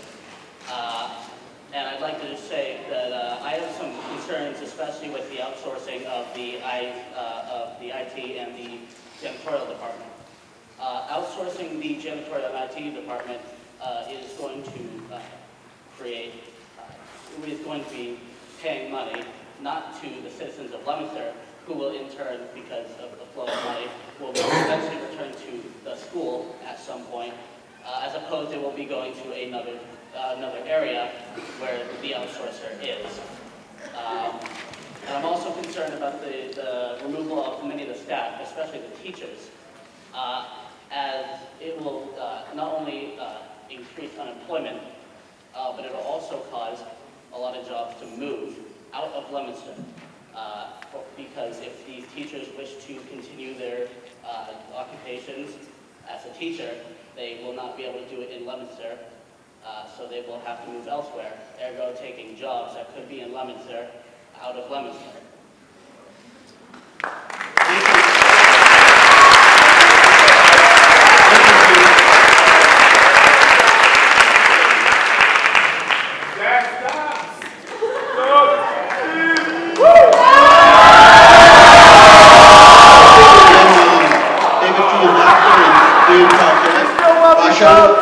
David Viandacher and Dan Vashon.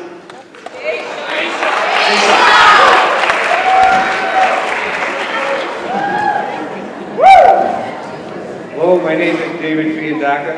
I live at 467 Woodfield Street. I've been educated for 42 years in this city. Children have been working at the school in this city, and now we have 3 grandchildren going to school in this city.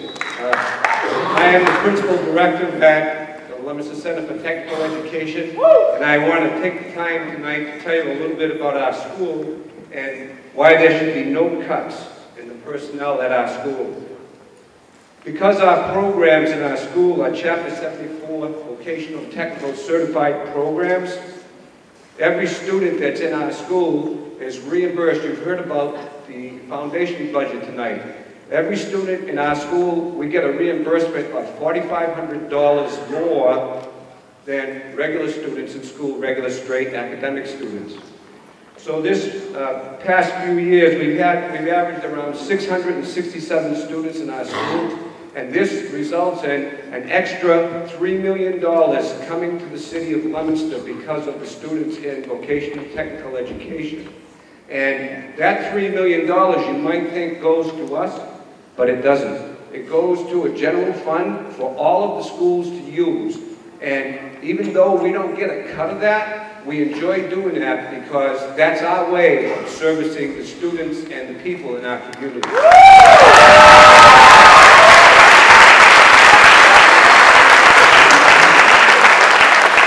We heard earlier tonight about West Boylston sending students to our school. We are hoping that in the near future, we could have as many as, it might take 4 years, but we could have as many as 40 students coming to our school from West Boylston. And per chance, if that should happen, that would equal about $425,000 more coming into our district.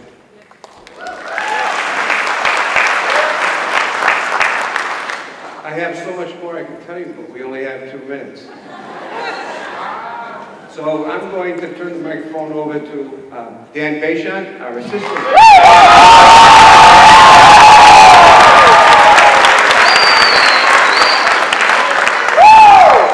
Good evening. Again, my name is Dan Bayshant, and I'm the assistant principal of the Leominster Center for Technical Education. This vocational school in Leominster has been around since the 1950s. We have 12 vocational programs. We also have 3 programs that have 3 instructors. They are carpentry, plumbing, and electrical. These programs help us do outside work and run an outside program to give these kids valuable hands-on skills in a real-world setting. Unfortunately, with these budget cuts, if we would probably lose these 3 instructors, and if we lost these instructors, it would be detrimental to the Center for Technical Education. We have performed work with these teachers. They have worked with their students on several city projects and they saved the city on all the labor costs on these projects that they worked on, such as the Leominster Veterans Center, the Allen Press Community Center, the Leominster Office of Emergency Management, the Gallagher Building renovations, the Police Station 911 Call Center renovation, the Leominster Courthouse renovations. We just did that this year. What a great job they did. If you ever go to jail downstairs, you'll see what they did. You don't want to do that, trust me. We also built 4 kiosks for the Parks and Recreation Department, as you can see throughout the city. Each year we winterize the state pool and the Doyle Field bathhouses. And we also take care of the concessions there, and we reopen them in the spring, making sure there's no leaks and everything works. We've even painted the state pool free of charge. We work closely with the DPW to repair city park structures as needed, and have performed a lot of work at Shoalin Farms to help keep their operation running. All of this is done by the kids free of charge. This year, our outside instructors and their students are responsible for saving the city over $170,000 in labor charges. That's just this year.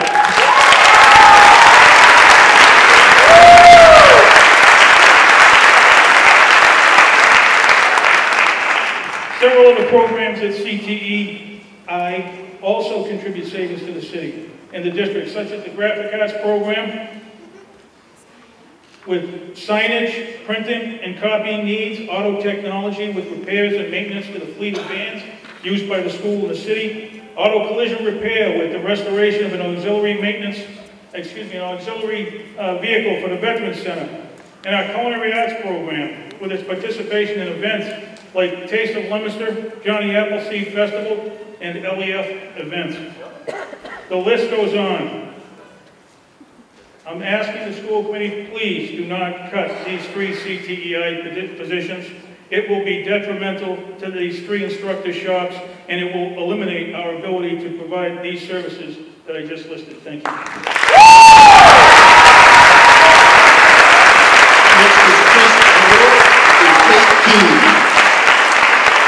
Chris and Kate.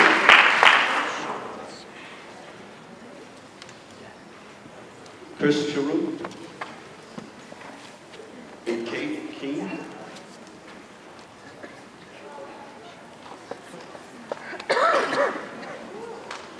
And then Denise LeVay is after that.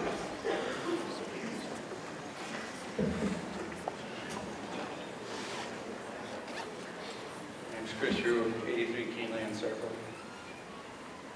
The proud son of 2 career-long educators, proud father of 2 twin girls who are in 1st grade currently at Fallbrook Elementary School.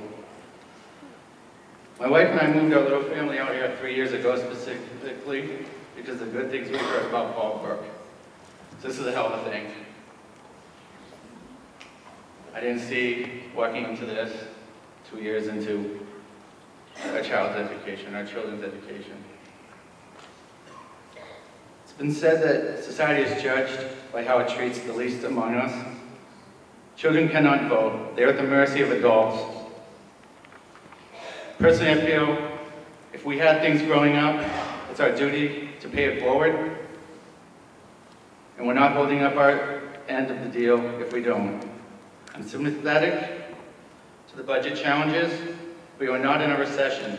This is not a time of pessimism and fear. This is a time for courage and optimism.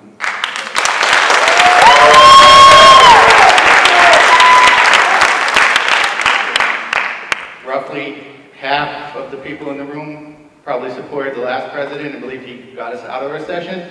Roughly the other half of the people in the room believe this guy is going to make us all rich. Either way, it's a time for optimism. We should all be in agreement.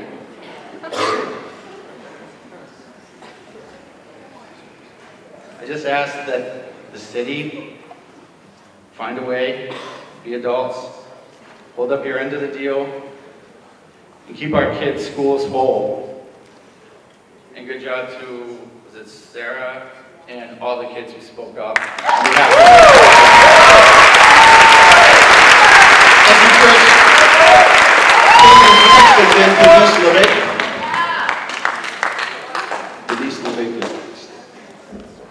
Hi, Kate Keene, 38 Rear Cottage Street in Leominster. I have 4 children under the age of 10, and I'm a public school teacher not in Leominster.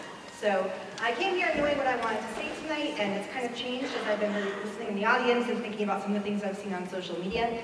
I would start by saying that as a mother of 4 and a public school teacher, I know about budgeting, I know about being careful with your resources, and I know about saving for a rainy day. And when I do those things in my home, I don't do it by not changing the batteries in the smoke detector, or not getting my furnace checked, or not taking care of the basic maintenance. Our public schools are basic maintenance for our democracy.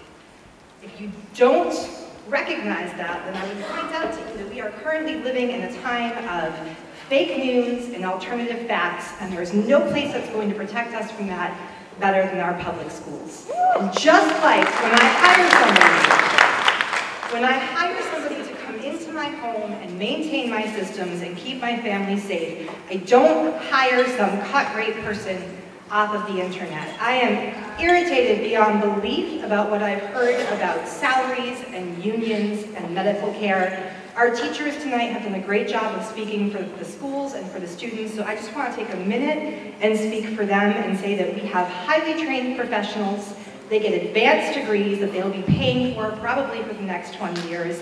They do continuing education constantly. They get constant mandates thrown at them to take this class or keep up these PDP points. They spend their summers and their nights and their weekends making sure that when they get into the classroom, no matter what we throw at them, what we expect, they are going to meet those needs while wiping tears and holding hands and teaching our kids to be basic, decent citizens.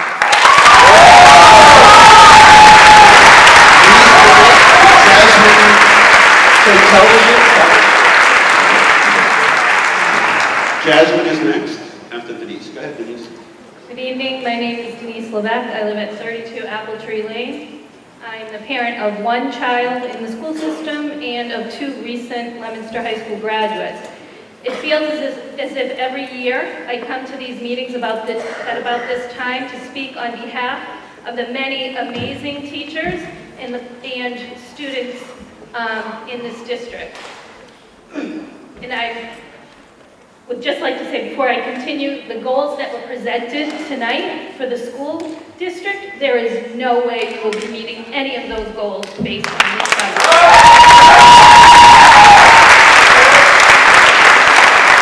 One of the greatest assets in the community is the quality of its school. There's a direct correlation between the quality of schools and our property values. If the schools continue to be funded at the absolute minimum, it will begin to affect our property values, which are finally starting to come back after the housing crisis. More importantly than that, however, is how devastating these cuts are going to be to students. When I saw the list of cuts, I was astounded. Just a few weeks ago, I read in the paper that the special education department was out of compliance. Yet there's a plan to cut 36 teachers and paraprofessionals who provide direct service to their students. The proposal to cut dues at the high school is also another huge concern. There are almost 2,000 students at Leominster High School, and with that comes all kinds of problems. It gives me pause as I'm getting ready to send my youngest child to the high school in the fall. My oldest 2 recent graduates of Leominster High School had every opportunity available to them. Every single student in Leominster should have the same opportunities. In addition to the fact that city administrators choose to only fund the schools at the minimum amount, no matter how it's spent, I also have to question the superintendent's ability to fiscally manage our schools. Millions of dollars in debt since its tenure. And I also have to question the school committee and whether they are providing enough rigorous oversight as to how the money is spent. We have faced a budget shortfall every year. How is it that the Leominster Center for Excellence rents space and provides staff at a great cost when it services so few children? These budget concerns are not going away anytime soon. As someone else mentioned, there is a 13% cut in the proposed federal education budget, which is going to add another devastating blow to our schools. It is time for the city administrators, the superintendent, the school committee to work together and resolve these budget issues that come up every year and just grow bigger and bigger. No one wants their taxes to go up, myself included. But if Leominster is to remain a place where families want to live, it is imperative that we have an excellent school system or we will see our property values go down. Our city leaders need to show in no uncertain terms that our children matter. It is your duty as stewards of our tax dollars and your moral imperative to the children of Leominster that you find a solution. I'm a mom of 2 children, one in gen ed, one in special ed. Both of my boys are 5th generation in Leominster. 5th generation. I'm concerned. I'm concerned for my son in general ed. I'm concerned for my son in special ed. I'm concerned for both of them that their teachers, if their classroom sizes increase, it isn't the best way to teach kids, and it will hurt them and their teachers. An overcrowded class makes it hard for the teachers to meet the needs of the students who are often at different levels, especially in special ed. Enough instruction and others will be left with nothing to do as they finish work before their peers and then invite trouble caused by boredom. I'm concerned for my special needs child because loss of service for him will damage his progress irrevocably. The paras and the teachers that have worked with my son, I thank you endlessly. If it was not for you, he would not be where he is today.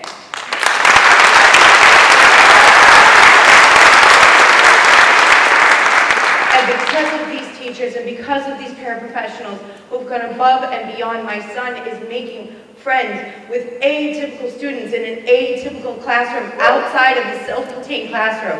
And if these services are not met, somewhere I'm afraid that I'm going to have to put him out to another school that will give him the resources that he deserves. And he's not going to be able to continue his education with the same peers that he has bonded with and made relationships with and that will stand beside him from 4th grade to 12th grade and beyond.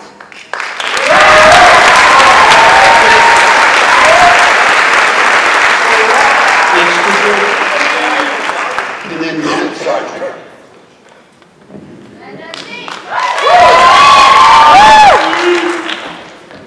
Hello, my name is Jessie Blackman and I live on Pleasant Street. I'm a junior at LHS and I'm in 3 AP classes, scheduled to take 5 next year. On a varsity sports team, I'm involved in 5 clubs and am deeply involved in the Leominster music program.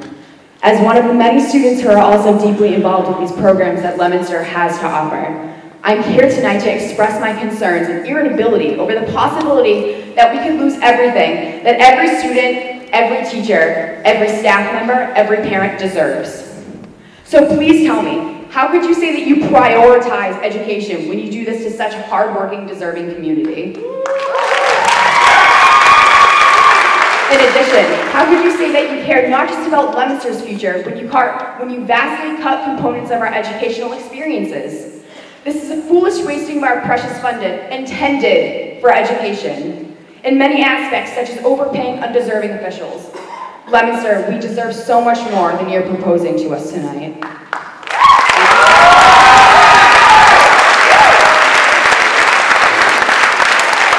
Sargent is Karen Noseworthy. Matt Sargent? I thought I saw Matt. Matt? I thought I saw him walking down. Okay. If not, we'll go to Melissa Bible is next. Go ahead, Karen. Hi, my name is Carrie Noseworthy and I live at 95 Smith Street, and I've got 2 children in the Leominster Public Schools, and they are both on IEPs and they are both in the LEAP program. So I've had a very unique experience with them for the Leominster Public Schools because I've had to advocate for putting LEAP back at times when it was going to be taken away. And I've been to many, many, many school committee meetings to try to support special education. So I guess I'm going to talk a little bit about that tonight. So I've been here for about 10 years. We're homeowners. I'm not from here. I grew up on the South Shore. But when you go to look for a home, what do you look for? You look for a safe community. You look for a good commute. And what's the third thing you look for? Good schools. I'm very, very concerned as a homeowner, even if I wasn't a parent, because to me, it's already been said, education is the cornerstone of democracy. And it's going to be absolutely attached to our real estate values. Again, I've advocated very hard. My kids are 11 and 13, and I will continue to advocate. I'm so glad, it fills my heart to see so many people here tonight, because when you're a special education parent, you go to a lot of school committee meetings, and there's about 3 other people in the room. So I've been doing this for a long time. So it does fill my heart that everybody's here tonight wanting something better for their kids. And as Natalie Higgins said, you know, we've got to change the formula. It's outdated. I actually just graduated from Southern University with my MBA. We talked about this. It's an old formula, but that's not going to solve the immediate issues, and we've got to deal with this. If we cannot fix this, as Jasmine has already said, I worked too hard to bring my boys too far, and I don't want to cry. I'm going to have to send them somewhere else. I don't know whether I don't know whether, you know, where we'll scrape up the funding for private school, but I don't want to do that because I live here and I want to see things get better. But what I want to say tonight in my last 5 seconds is, I beg you, as somebody who's been to too many school committee meetings with 3 people, please don't just come tonight and walk out that door. Please stay involved, email your school committee, support your teachers, and be in it for the long haul. Don't just show up once and walk away, please.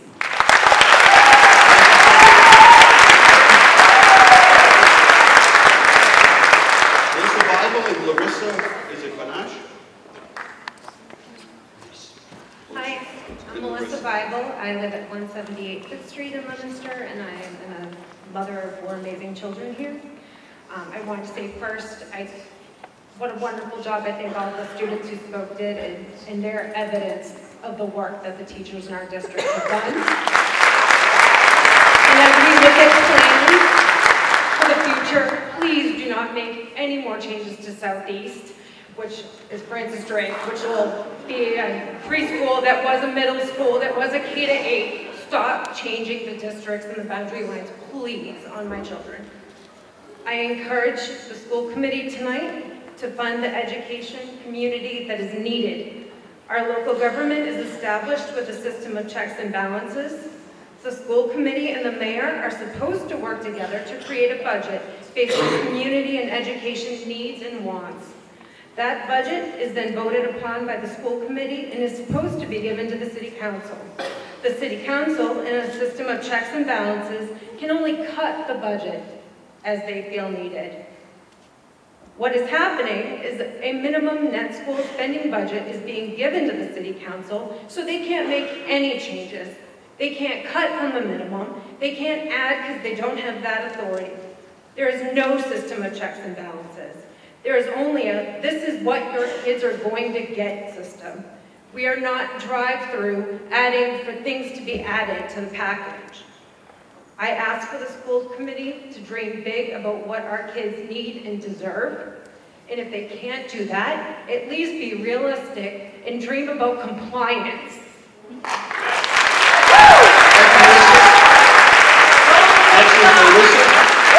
Elizabeth Duffy. Melissa and then Elizabeth Duffy. My name is Larissa Bana. I live on 72 Keeneland Circle. I'm a sophomore here at Leominster High School. And these budget cuts that you guys want to do are ridiculous. Creating these budget cuts will impact everybody here today, whether you're a teacher, a staff member, a Leominster resident, or most importantly, a student. Today, we need to talk about what's really mostly important for all of us. You want to get rid of more teachers, but we can't do that. You guys do not walk these halls every day. You guys do not spend 6 hours a day in the school. So unfortunately, you guys will not see the impact that it has on us. We're just going to sit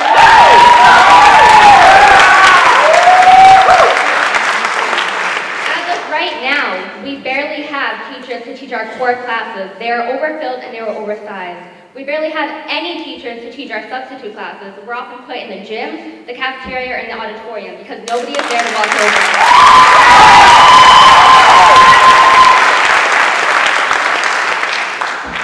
And yet you guys want to get rid of more teachers. You want to reduce the number of teachers, that's creating the possibility of eliminating AP classes, sports, and extracurricular activities, stripping away that so many students look forward to all day or all year. You would be tearing opportunities away from kids getting scholarships because of the sports they play or the activities they partake in. You are ultimately ruining a chance, or should I say a dream, for a student. It is not fair. Us students did nothing to deserve this budget crisis, and we do not deserve to have our chances of a greater future be limited. And we do not deserve to be not a competitive district to get into the colleges that we want to get into.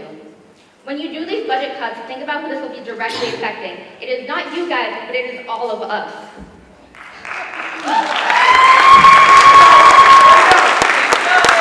It is all the students at Leominster High School. We are the future. These kids in Leominster, we are all the future, and we are all going to be participating later on. So I ask all of you, the committee, the mayor, the superintendent, to really think about the consequences that is going to happen to us. So thank you and have a great day.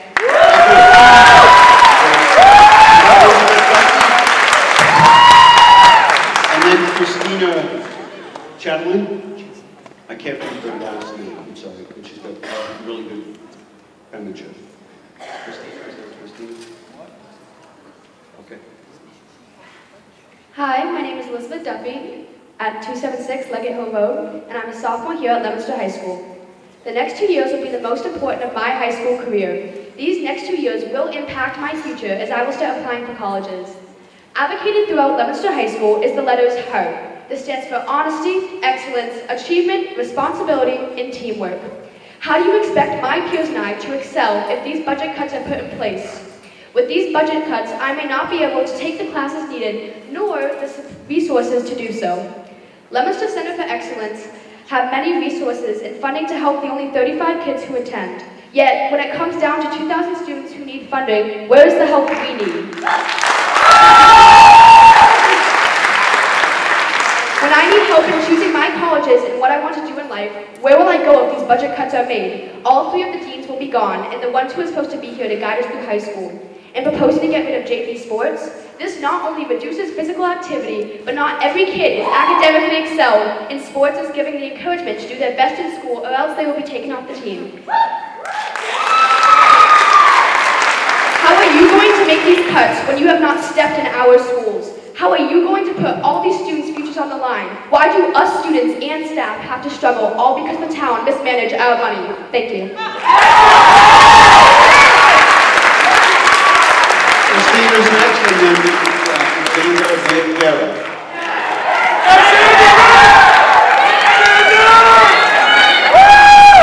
My name is Christina Chatelain. I live in Leominster, Rendell Court. Thank you for giving me the opportunity to speak. Thank you, Mayor, and the school committee. I'm a parent of an elementary school student in Leominster with a learning difference.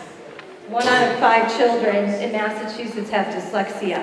These are children that need special education services that are at great risk. These cuts will have a great detriment to our population. The most vulnerable population are children. The cuts today in schools can have lifelong consequences. Children that may not be able to read. Children that may not be able to be our future leaders, our future business owners in the city. The schools and our teachers are already spread thin.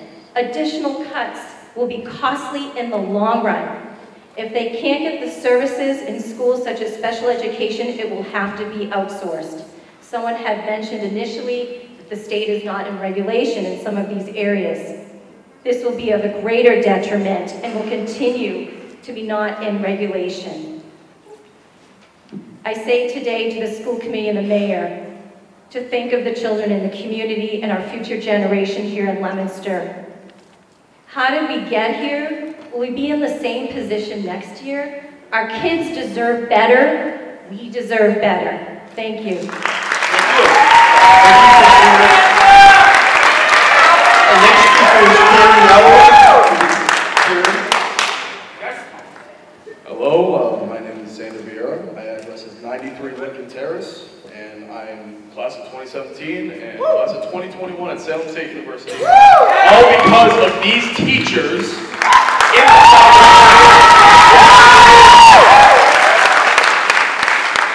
With this proposed budget, we would cut multiple teachers, multiple administrators, junior varsity sports, 50% of the arts and all after-school activities budget will be cut. And that gives kids less time to spend their time alone with teachers, less time away from homes that might be destructive, and less time working on skills they enjoy to work on. If you want student choice to remain so strong and for Leominster High School to remain such an attractive school to attend, then this budget must be fixed. I myself have been in the art of theater, and I am now doing that as a career thanks to Leominster High School.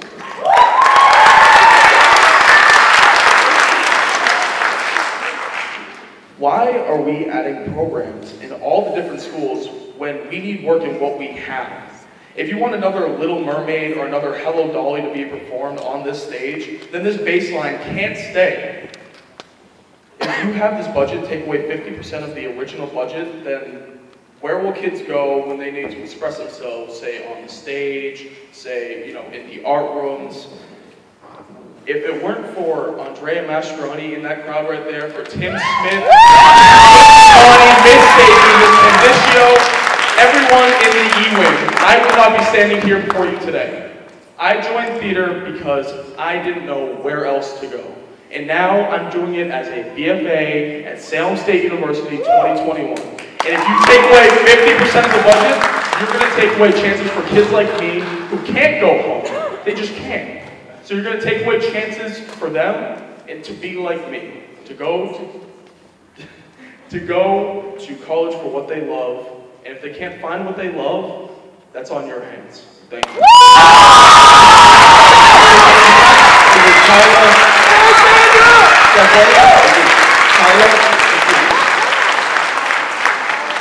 And then Crystal. Yes. Karen, right? Leo Gagnon Way. I'm here as a taxpayer, as a parent of 2 students who graduated from Leominster High School, and as a school nurse at Leominster High School. And I'm not as eloquent a speaker as everybody else is so far, but I do have to say, I have been in this town for 21 years now, plus, and I have watched the demise of this school system over the years, and I can't sit silent anymore. Absolutely. Every year there's been budget cuts, take away. My kids had languages when they were in the first grade, those were taken away. They went to middle school, electives were taken away so they can take more math because the math program wasn't meeting the standards. And by the time we got to high school, the resources just kept getting taken away. So now we're talking about a $5 million budget deficit. Who is responsible for this? That's what I asked the school committee. At what point do we say enough is enough and talk to the captain of the ship who is sinking it as we speak?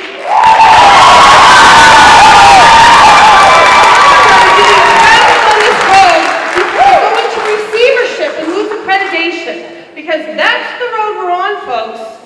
I think we need to take a long, hard look at the superintendent of this school who's driving it into the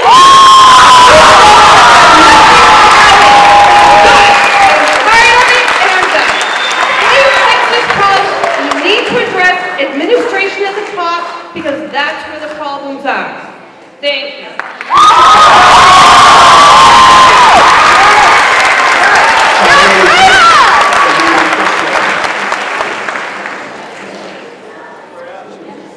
Good evening, my name is Karen Patel at 85 Howard Street. You can bring it up. I understand the difficulties of debt lead to drastic decisions, but should those decisions be at the expense of our futures? A great man once said, if you judge a fish by its ability to climb a tree, it will live its whole life believing that it's stupid. This man was Albert Einstein. This perfectly corresponds to your defunding of junior sports teams. Not all students excel academically, but have exceptional athletic abilities. By cutting these teams, those students will not be capable of showcasing their talents. Thus, these students' potential shall not be met. Moreover, extracurriculars in general are extremely crucial in the college admissions process. A student from LHS may be equally, if not more, academically qualified than another applicant for any college. However, if they weren't capable of participating in extracurriculars, their chances of admission in the institution diminished. Furthermore, the bill would compromise our academics. Our classes are already replete with about 26 students in some of our classes. Your bill will only increase this. This makes it extremely difficult for teachers to be able to individually work with students while simultaneously completing their curriculum. Many students are aware of the career path they want to take by sophomore year, and they choose their complementary classes. However, with classes and teachers being cut, we wouldn't be able to do so. For the classes we do have, we barely have the necessary materials for success. To conclude, my parents came to this country from a rural region in India where they had to endure a lot of stress and difficulty. They came to this country with the hope that their children will have a better academic future and overall quality of life. I'm beginning to think their wish shall remain unfulfilled, but I hope you can prove me otherwise. Thank you.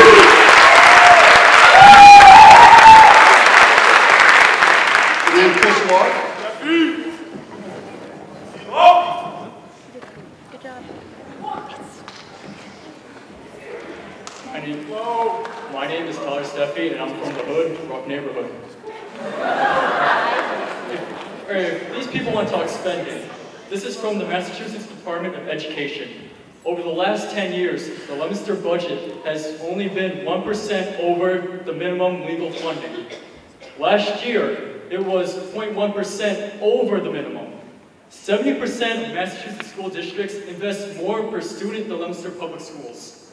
And 91% of all Massachusetts schools pay more than Leominster teachers. So I don't understand why we had this big debacle over how much teachers should be paid.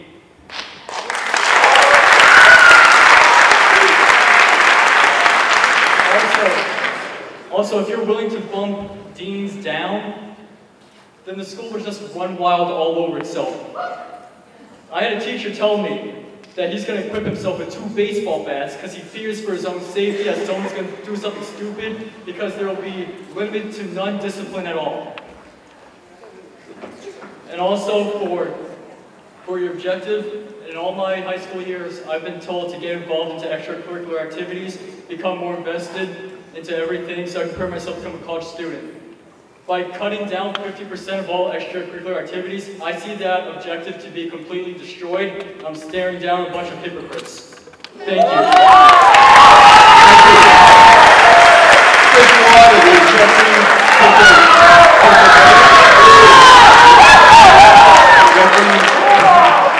Jeffrey's coming out. And then Chris Castro. I'm sorry, then Kerry Duff. My name is Chris Lord. I'm the principal at Leominster High, and I have been here less than 2 years, but this passion, this love, and this demonstration of interest in your education is why I'm here. Great community. I'm delighted to be your principal. First thing I want to do is I want to recognize an extraordinary team because it's impossible to run a building of this complexity and this size without a great team of instructional leaders and administrators. They've done something very special for the students here that has never happened in Leominster over the last couple of months, even before we knew there was going to be budget problems. They've completed the master schedule for next year for all the students in the school, so they know what they're taking in September. We could hand those schedules out tomorrow if we wanted to. That's a primary driver for how the high school manages its money and its time and its people. Several things were put into our master schedule that you should be aware of by this team. We have an academic learning center, an English language learner team, 9th and 10th grade resource teachers, and all 16 teachers on the 9th grade teams have all been established within our current master schedule to support our most needy students, which is what our MCAS scores are trying to do to increase.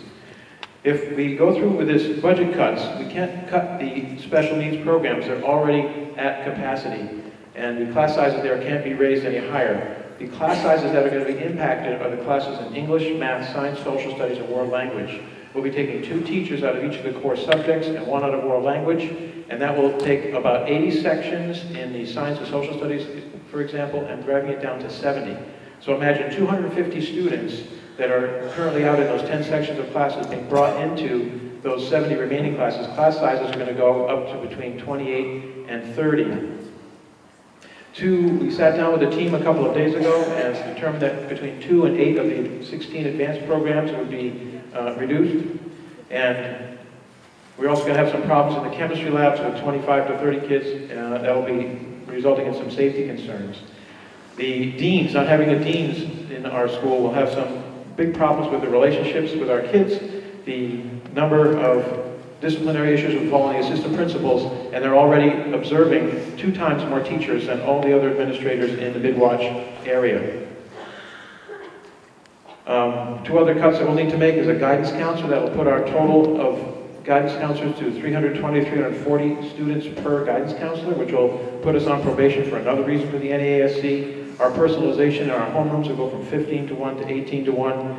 There's currently 194 students that are taking the PE waiver, and if there's no junior varsity sports, about half of them will have to come back into the master's schedule so they can meet the graduation requirement. And you already know roughly half of our clubs will be done. I might have to come back to the school committee after we take a close look at what the bottom line budget cut is and make recommendations for the changing of the graduation requirements in order to be able to get the kids to graduate here by the end. These are some pretty tough times, and we need to work together to try and solve it.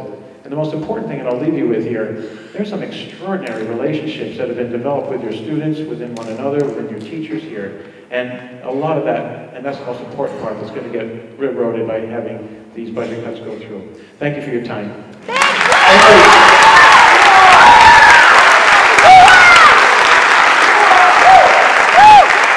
We are going to take a 2-minute, Jeffrey, is it okay if we take a 2-minute recess? Do you mind? I'll give you an extra 30 seconds. No. Just a 2-minute break, and we'll be right back.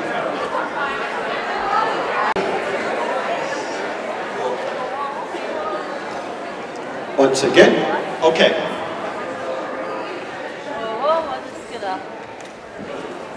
Jeffrey, go ahead. Hi. Welcome back, everybody. I hope you had a refreshing break. My name is Jeffrey. Excuse me, can I get your attention, please? Thank you. I'm a lifelong resident of Leominster, and I currently work in the Leominster High School as a substitute teacher. Thank you. And let's get down to brass tacks, people. This budget proposal that we have gathered here tonight to discuss is nothing less than an assault upon our education system. Also, when we talk about how these cuts that we are here to discuss are so draconian, I can't believe them, but we have the unmitigated gall to write creating the future up here. These cuts are not going to create a future for our students, they're going to destroy it. Let's be honest. In my time here, I've been very proud to work with the teachers and the deans here, and I've personally seen how hard they work every day to create a safe educational environment for the students, and I'm proud of that. And the reason why we're in this financial hole to begin with is because of consistent mismanagement of finances at the very top level for over a decade. And for those people who have mismanaged our finances so poorly to get off scot-free while our teachers and deans and students bear the burden is nothing less than a miscarriage of justice. And I firmly believe that. And unfortunately, until we commit to funding the school system more appropriately, this is not going to change, and that's reality. In closing, all I have to say is that I think Leominster is a great school system. I think it has a lot of potential, but it's clear to me we have a long way to go, and until we get better funding for our school system, and until we stop consistently cutting, we're not going to get there. And Christopher Castro. Christopher Castro is after Carrie Duff. Good evening, Carrie Duff, Low Street, the parent of 2 Leominster public school children who have attended Francis Drake, Northwest, Samoset, Skyview, and now Leominster High School. I'm also the principal of the Leominster Center for Excellence. My kids, they're fine. But I'm here to talk to you about the same kids that Bernadette mentioned. All the kids in Leominster that need our support. Folks want to know, what do we do with the Leominster Center for Excellence, and how much does it cost? So I'm going to focus on those 2 things tonight. First, I'm going to read you a letter that explains pretty succinctly the work that we do and the level at which we do it for these students who are some of the most vulnerable in our city. And then I'm going to talk to you a little bit about how much it costs to do that. Dear Mayor Mazzarella and the Leominster School Committee, this letter is from Chad Detremont, the Executive Director of the Rennie Center for Education and Research and Policy. This letter expresses the Rennie Center for Education, Research and Policy's full support for the Leominster Center for Excellence. The Rennie Center is an independent, nonpartisan research center that aims to improve public education through well-informed decision-making based on deep knowledge and evidence of effective policy-making and practice. Through this work, we have both studied LCE and its pioneering student-centered approach to learning, as well as partnered to build the school's capacity to collect high-quality data. The continuation of LCE would benefit currently enrolled students accessing critical post-secondary supports. LCE serves as a model for the local community and the state, demonstrating innovative approaches to providing all students with pathways to work and life success. In the Rennie Center's 2017 report on the condition of education in Massachusetts, LCE was featured. I'm going to take a little more time since Larissa took some more time last night. Was featured as an exemplary institution. LCE helps students get ready for the demands of today's labor market through coursework aligned with their interests and academic needs, mentoring with supportive staff, and work-based learning experience with local employers. Through exhibitions, students demonstrate mastery of skills and develop a portfolio of accomplishments that are transferable to their post-secondary opportunity of choice. To date, few schools in Massachusetts can claim to have had such an innovative and effective approach to learning. Findings from our work together will continue to be featured in public events, legislative briefings, national academic journals, and media reports, further showcasing the successes and lessons learned at LCE. I'm out of time, so I will let you know that if you care to trust me, our per pupil spending at Leominster Center for Excellence does not exceed the per pupil spending at the Center for Technical Education Innovation, and by FY19, we will be equal to the level of the high school as our student population grows. I will post our line item budget with projections for the next 5 years on our School Blocks website when I leave this meeting. Thank you.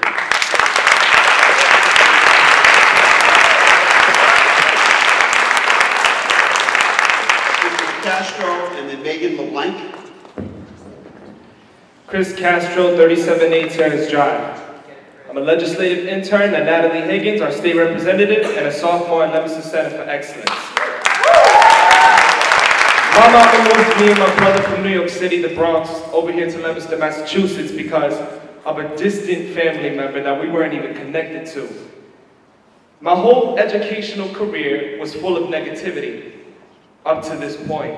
In second grade, a teacher looked me in my face in front of the whole class and told me I wouldn't amount to anything, that I would sit on the side of the street with the rest of my family, living in poverty and feeding off of the money that people would drop in a silicone cup. My 8-year-old self didn't understand any of that, but what really hurt me was all the kids laughing all around me, surrounding me, and basically supporting that negativity. That's when my mother knew that she had to take me out of the city and bring me here. When I came to this city and I began to go to these schools, I was still feeling very negative toward education because I wasn't doing what I wanted to do. I was doing what I was obligated to do and what I was forced to learn. The Leominster Center for Excellence gave me an opportunity. First, before I went there, I was always told that it's a negative school and that you don't want to go there because it's the only place where the bad kids go. When I entered the school, the first thing I was told was, "What is your dream?" I said, "What? Why do you care about what I want to do with my life? I'm only here because I'm supposed to just do high school classes and be out." They said, "No, your high school classes are about your dreams. So we're going to take your dream and we're going to focus on it. And we're going to make every single thing that you learn normally in high school centered around that dream." Okay. I am working right now in the City Hall of Leominster with State Representative Natalie Higgins. I never thought that I would be able to do that. I'm more active helping the people in poverty in my community than I've ever been in my life. And on top of that, I am following my dream to become a writer and aspiring poet, straight from here. So my thing is, our schools were built to support our students' dreams. And by cutting them, all this budget is going to tear down every single one of those students' dreams. So before you make that decision in cutting, Remember my face because I'm a kid with a dream. And just like all these dedicated kids here who came here to support this, they all have dreams. So support their dream and find a better solution. Thank you.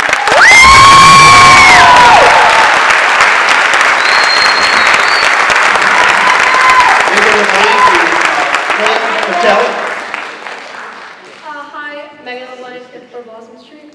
I'm a junior in the electrical program at the Center for Technical Education. And like we talked about earlier when Mr. Beauchamp was talking up here, electrical is one of the 3 shops that has 3 projectors instead of just 2. And we'll lose one of them if this budget cut goes through. And I just kind of wanted to stress the importance of that one extra teacher because no one else has besides Mr. Beauchamp. I don't really see why. I went to electrical freshman year because it interested me and I didn't think that I wanted to go into any other career besides that. And I'm really glad I had that opportunity to begin with. But with extra teachers, like he matters more than you might think. If the group has to split up, it's good to have the other like adult to watch everyone. And like, I just want to know what would happen if he's gone because he teaches related, and I talked to everyone in shop about it and they all had the same question. And I just think that we deserve to know, not from our other teachers who will remain with us, not from Mr. Beauchamp or Mr. Vendaka. I think that you guys are responsible to tell us because you're the ones who are making this decision. And I get that it's an important decision to make, but I don't know how necessary it might be, just because they each have an important role in what we do. And I also want to talk about the importance of the freshman sports and everything. Because when I first started in high school, I did cheer, and that was a nice community type thing, but it wasn't really my thing. And then I found theater, which like means more to me than anything else.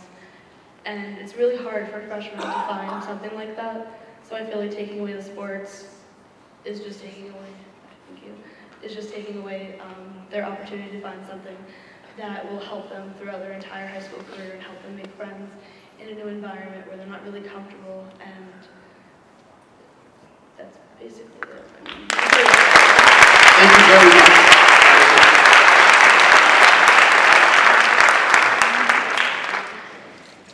Freya Patel is next.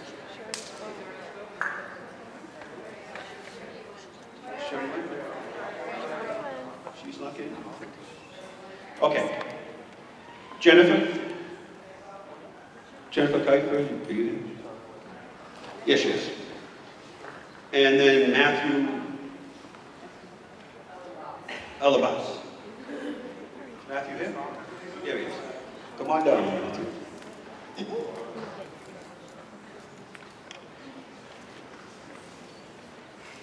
Good evening, Jen Piper, 104 Center Road in Pittsburgh.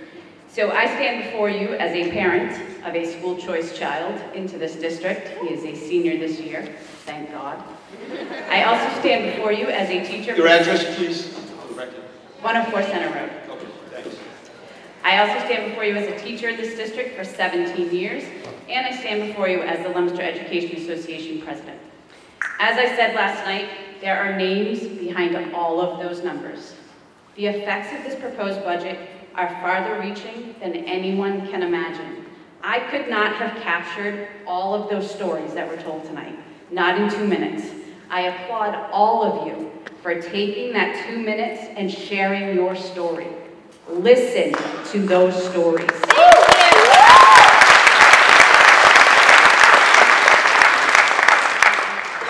Bottom line, who suffers the most?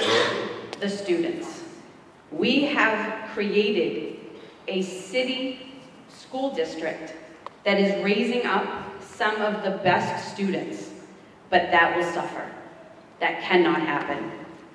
My charge to the superintendent, the mayor, the school committee, you need to start working together. If you do not start working together and being transparent with each other, the teachers are going to fight. You have heard them all night long.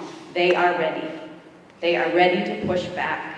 Start working together. We cannot afford to watch our education for our students dwindle from what it is right now. Thank you. Thank you, Jennifer.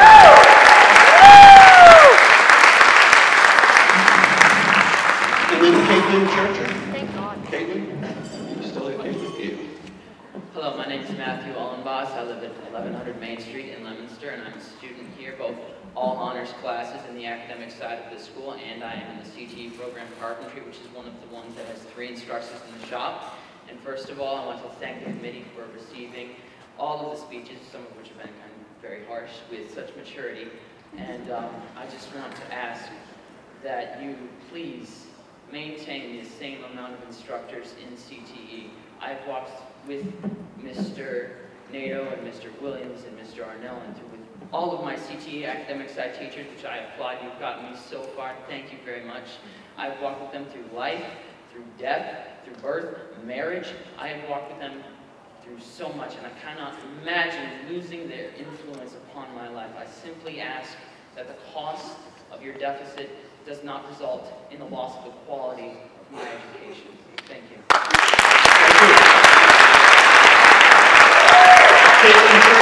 Richard Gonzalez. Richard.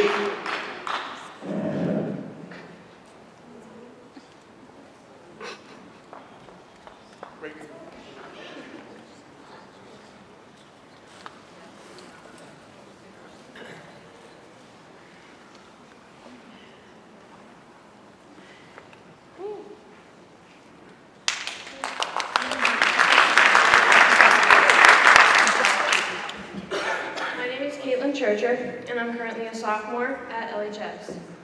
I don't want to be speaking here today. I am disgusted by the school committee that they have to have all of these people speak to get the message across that what they're doing is wrong. I would like to speak on behalf of everybody in the school, including teachers, students, staff, and citizens of Leominster, because all of these people will be affected by this. I would like to talk about the budget cuts, which is what we're here for. How are the incoming students supposed to become involved in the school's community if we're going to cut half of the activities that they can do? I came from a school with 120 people. I came from a class of 12 people to a school with 2,000 people in it. And I found who I was through my extracurricular activities, such as cheerleading and a club. So how are you going to take those away from kids and not let them find who they are through that? If there aren't enough activities for everyone to participate, how do you want the community to get involved? This all comes back to you. The next thing I would like to address is cutting down on the AP classes that will be offered. If a student can't take an AP class that will benefit them in the long run, what's the point in taking that course at all? The purpose of high school and taking these classes is to find what you're good at and find what college you would like to go to, what you would like to pursue in life. How are we supposed to find that if you're taking away what we need to find that? If we aren't allowed to take the classes we should be taking, how do you expect us to succeed? And how do you expect this to look good on you guys? This will not look good on anybody. I would like to succeed and attend a good college, and I am not receiving what I should be in order to do that. So finally, I think that those who have let us fall into this deficit for the past 6 years should be ashamed of themselves for laying this burden on us when there is nothing we can do, when you guys could have been working on this the past 6 years, and there is nothing we can do about this now. Thank you, Caitlin. I can't read this, but it's good handwriting. It's in cursive. Is it Claire or Claire? Is it Claire? It's excellent, but no, it's much better than mine. Richard, go ahead. Hi, my name is Richard Gonzalez. I live in Abbott Avenue, 618. I came from Dominican Republic as an immigrant. We look always for the best future for our kids. Used to live in Providence, Rhode Island. My wife from New York. When our kids were little, we were making a decision where we're gonna take them to a good school system. Some friends, co-workers recommended Leominster, and we never regret that decision. Tonight is making me think about it, if I should be looking for a relocation. because their future is dependent on this. It's something that I want to give, and I don't have that. I can't give and pass them down more than, I cannot pass them down on my own, but, sorry. You got it.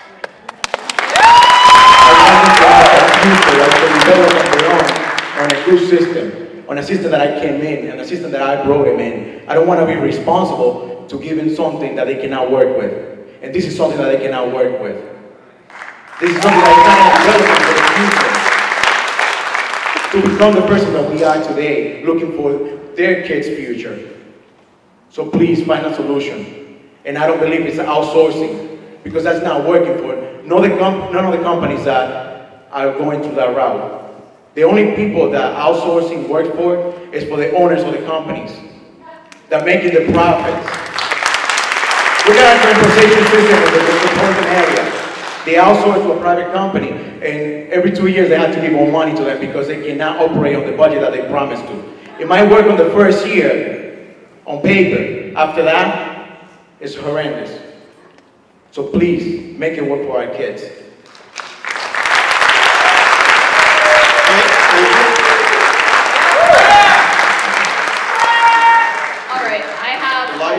Collins. My name is Claire, and I live on 93 Ballard Heights, and I have a lot to say in 2 minutes, so get ready to listen. I'm a student at Leominster High School, and as a student, these budget cuts affect me directly, as everybody has been saying tonight. Cutting 15 teaching positions will, or I think there's more actually, will directly affect everybody's education. Having less teachers means less available classes, and therefore class sizes will increase considerably. I know that in all of my classes, we barely have enough desks to seat students this year. Next year, we would also be reducing funds for school supplies by 20%, therefore we would be able to buy few to zero new desks. On top of that, classrooms can't even fit any more desks as it is, so even if we could buy more. So please tell me, where are we going to put these extra 5 students in my class, or where are we going to put these extra 10, these extra 15 people in my class? Like, increases in class sizes also affects many students' ability to learn, because I know that I do better with like more one-on-one education, and it's going to be very hard to educate people when teachers can't control their classes because they're so big.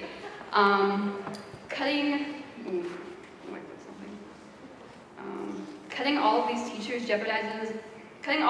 also jeopardizes students' chances of getting into colleges. Less teachers means less opportunities for higher level classes, extracurriculars, and sports. Colleges like to admit well-rounded people, and if we as a whole have less opportunities to succeed, colleges will be that much harder to get into. And cutting JV sports is also a huge problem. This will mean that very few people will be playing sports, and our school will be collectively less active, and the gym classes will probably increase as well, and the gym classes are already huge. I am on the varsity tennis team this year, and this is a direct example of what would happen to all of our what will happen to all of our sports program if JV is cut, because varsity tennis does not have a JV program, and most of the people who try out have almost no prior tennis experience. So as a result, like, people are admitted to the varsity level without having any prior experience, and we're facing up against regional schools who are like top in the state. So we have been losing every single match. And I know that I never played sports before I came to high school, and that was something I really wanted to do in high school because I had the opportunity to. And future students won't have that choice because the only ones that will be admitted to varsity teams will be people who have played all their lives. Can I just finish? Yeah.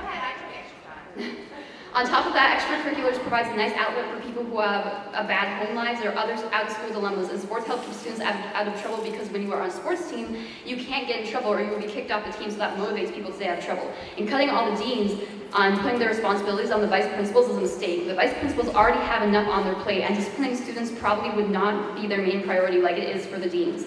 Many of the troublemakers at our school respect our deans and therefore accept the disciplines they give them, whereas they would have less respect for a new disciplinary committee. This makes me and a lot of my peers feel unsafe at school because now we will have all these students causing havoc in our school, and our school thus became chaos. If you're looking for ways to solve the problem, I think instead we could do something not so drastic. A big help would maybe be having the city pay for transportation. This probably would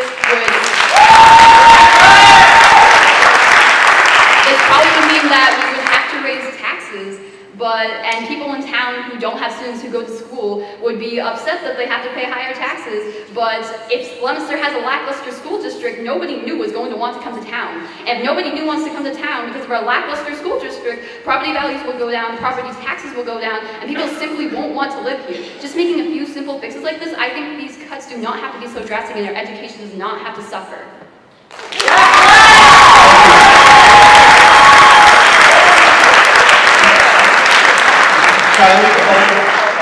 Oliver, is it Olivera? Okay. And then Nick Valentin, and then Isabel Alou. My name is Elijah Collins, and as a student at Leominster High School, I have witnessed the effect of extracurricular activities on each student. For me, becoming class and team president has provided me with an experience of a lifetime. Extracurricular activities matter, yet we're discussing a bill that would strip that from a student's educational experience. The very programs that fill a student with pride and joy will be removed. The students that devote so much of their time inside and outside of these walls are facing a bill that could jeopardize all the time and effort that they put into earning their degrees, not only for themselves, but for their students. Last year, the students of Leominster High School stood hand in hand with teachers who first faced turmoil with their contracts. So I ask, where were you? You say you work to protect the rights of the very producers of our students' educations, but actions speak louder than words. And if that were the case, the contract crisis wouldn't have occurred. I stayed quiet before, though you continued to come after my education. My future is based on the backs of what the school offers. Yes, students make up roughly 30% of Leominster's population, but we are 100% of Leominster's future. With that said, I can suggest that a committee designed to provide the best solution for our students should stop sacrificing our education because of the mistakes that you have made. This budget cut is a step backwards. Try focusing on our futures.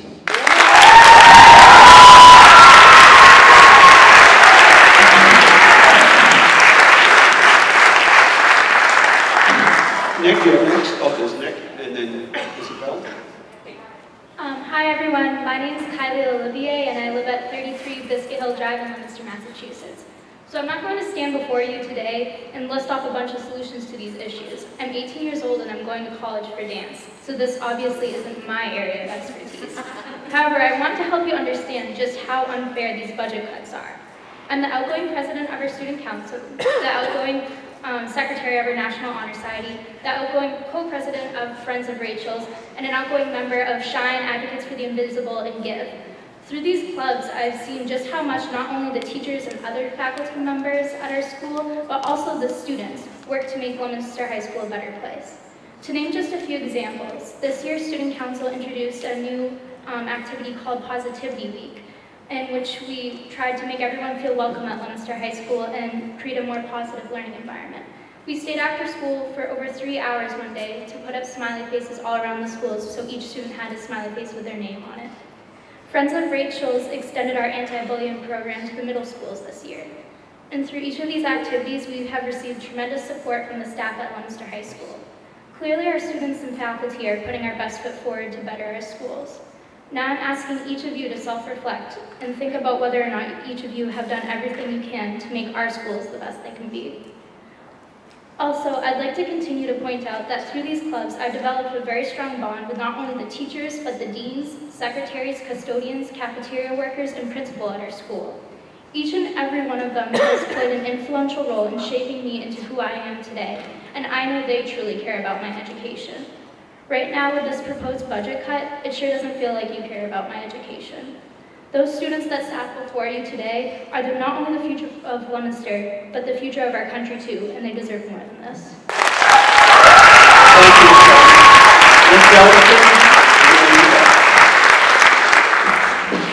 Good evening, everyone. My name is Nick Valadin, 29 Long Hill Drive in Leominster. I graduated from the high school last year. I was heavily involved in high school. I was class president. I was in National Honor Society. I could go on forever. I was very much ingrained in this high school, and I'm very proud of that. That is one of the reasons that I'm here tonight. The other reason is because my mother's a teacher here in this district. She has been as long as I've been a student in it. She recently just graduated from UMass Amherst.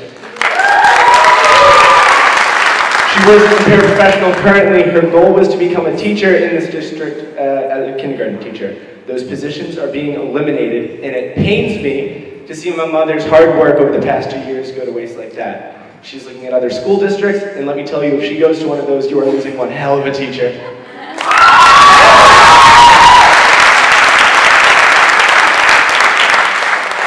That's my story. You've heard plenty of those tonight. You guys understand the repercussions, and I'm confident in that. Again, I understand that you guys have done a lot of work, and I thank you for that, and I applaud you for that, but this can't be our best option. You guys talk a lot about minimizing the impact that students will notice in their day-to-day activities, and what you guys are describing here with this budget plan is no education system. You say that you want to minimize the impact on students, and you're lying to yourself if you believe that this proposal accomplishes that. I know that the extracurriculars that I took part in high school are the only reason that I got into the college that I did. The AP classes that I took in high school are the only reason that I got into the college that I did. And they're the only reason that I have the passion and the drive to do what I love to do every day. So thank you to the AP teachers. Love you guys.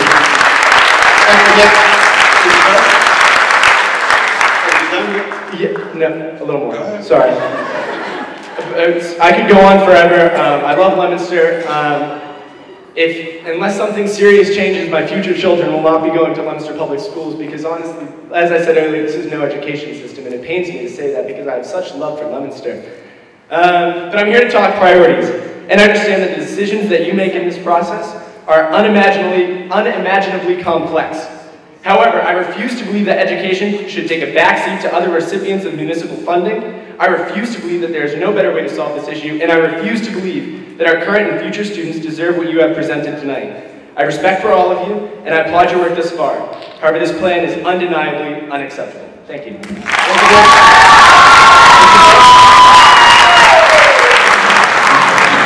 Isabel, you get the last word. Last but not least, okay. So my name is Isabel Lara. I'm a graduate of Leominster High. I graduated last year. I'm now a sophomore at Worcester State University studying history, political science, and education. And that is all thanks to all of the staff at every level of education in Leominster Public Schools. Andrea Mastriani, Tim Smith, Murph, everyone. During my time at LHS, I was the president of the theater company. I took 2 AP classes, which earned me credits at my university, and these budgets are quite frankly ridiculous, and the students and staff deserve so much better. I want to be an educator, but if things continue to look this way, I will not be working for the Leominster Public School District. If they get better, Dr. Lord, if you're still here, keep me in mind. Now, it's not the public's job to come up with solutions, it's yours. And it's yours alone. Children are our future, and I have some concerns, obviously, about the budget, such as the rainy day fund that I've heard so much about. Where's that money going? Because it could be going to education. Even though it's written in our city's charter, that the mayor is the head of the school committee, it's a great conflict of interest, and I hope that eventually changes. The budget has been a problem for the past 6 years, and there's only been one person that has seen it all, and based on gross fiscal management in education, his election should not have been a landslide. And not only do I have no confidence in our school committee, I have no confidence in my mayor. Thank you. Okay, we'll close this public hearing. We'll close this public hearing. Anything on the new world business? Okay, is there a motion to adjourn? Second? Well, let me just say, what's next? So, we have a meeting coming up, Kristen? Finance is going to meet trying for Thursday. We are putting together a list of things that we need to determine what their value is monetarily and where we can trim our budget. Things that weren't listed or discussed up here, which I think is a very, very important part of reducing the deficit. So that's our next priority, and then the next Thursday we should have closer to a line item budget from the administration.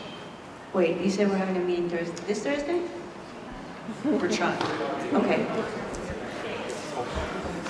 Okay, and then, as I said, what will happen is the school committee will submit any budget they want to whoever they want, but the recommended budget that I'm requesting is simply 2 columns. One is the required spending, and then the second column is if there is other additional funding, and there will be, put towards the school system, where would that spending be?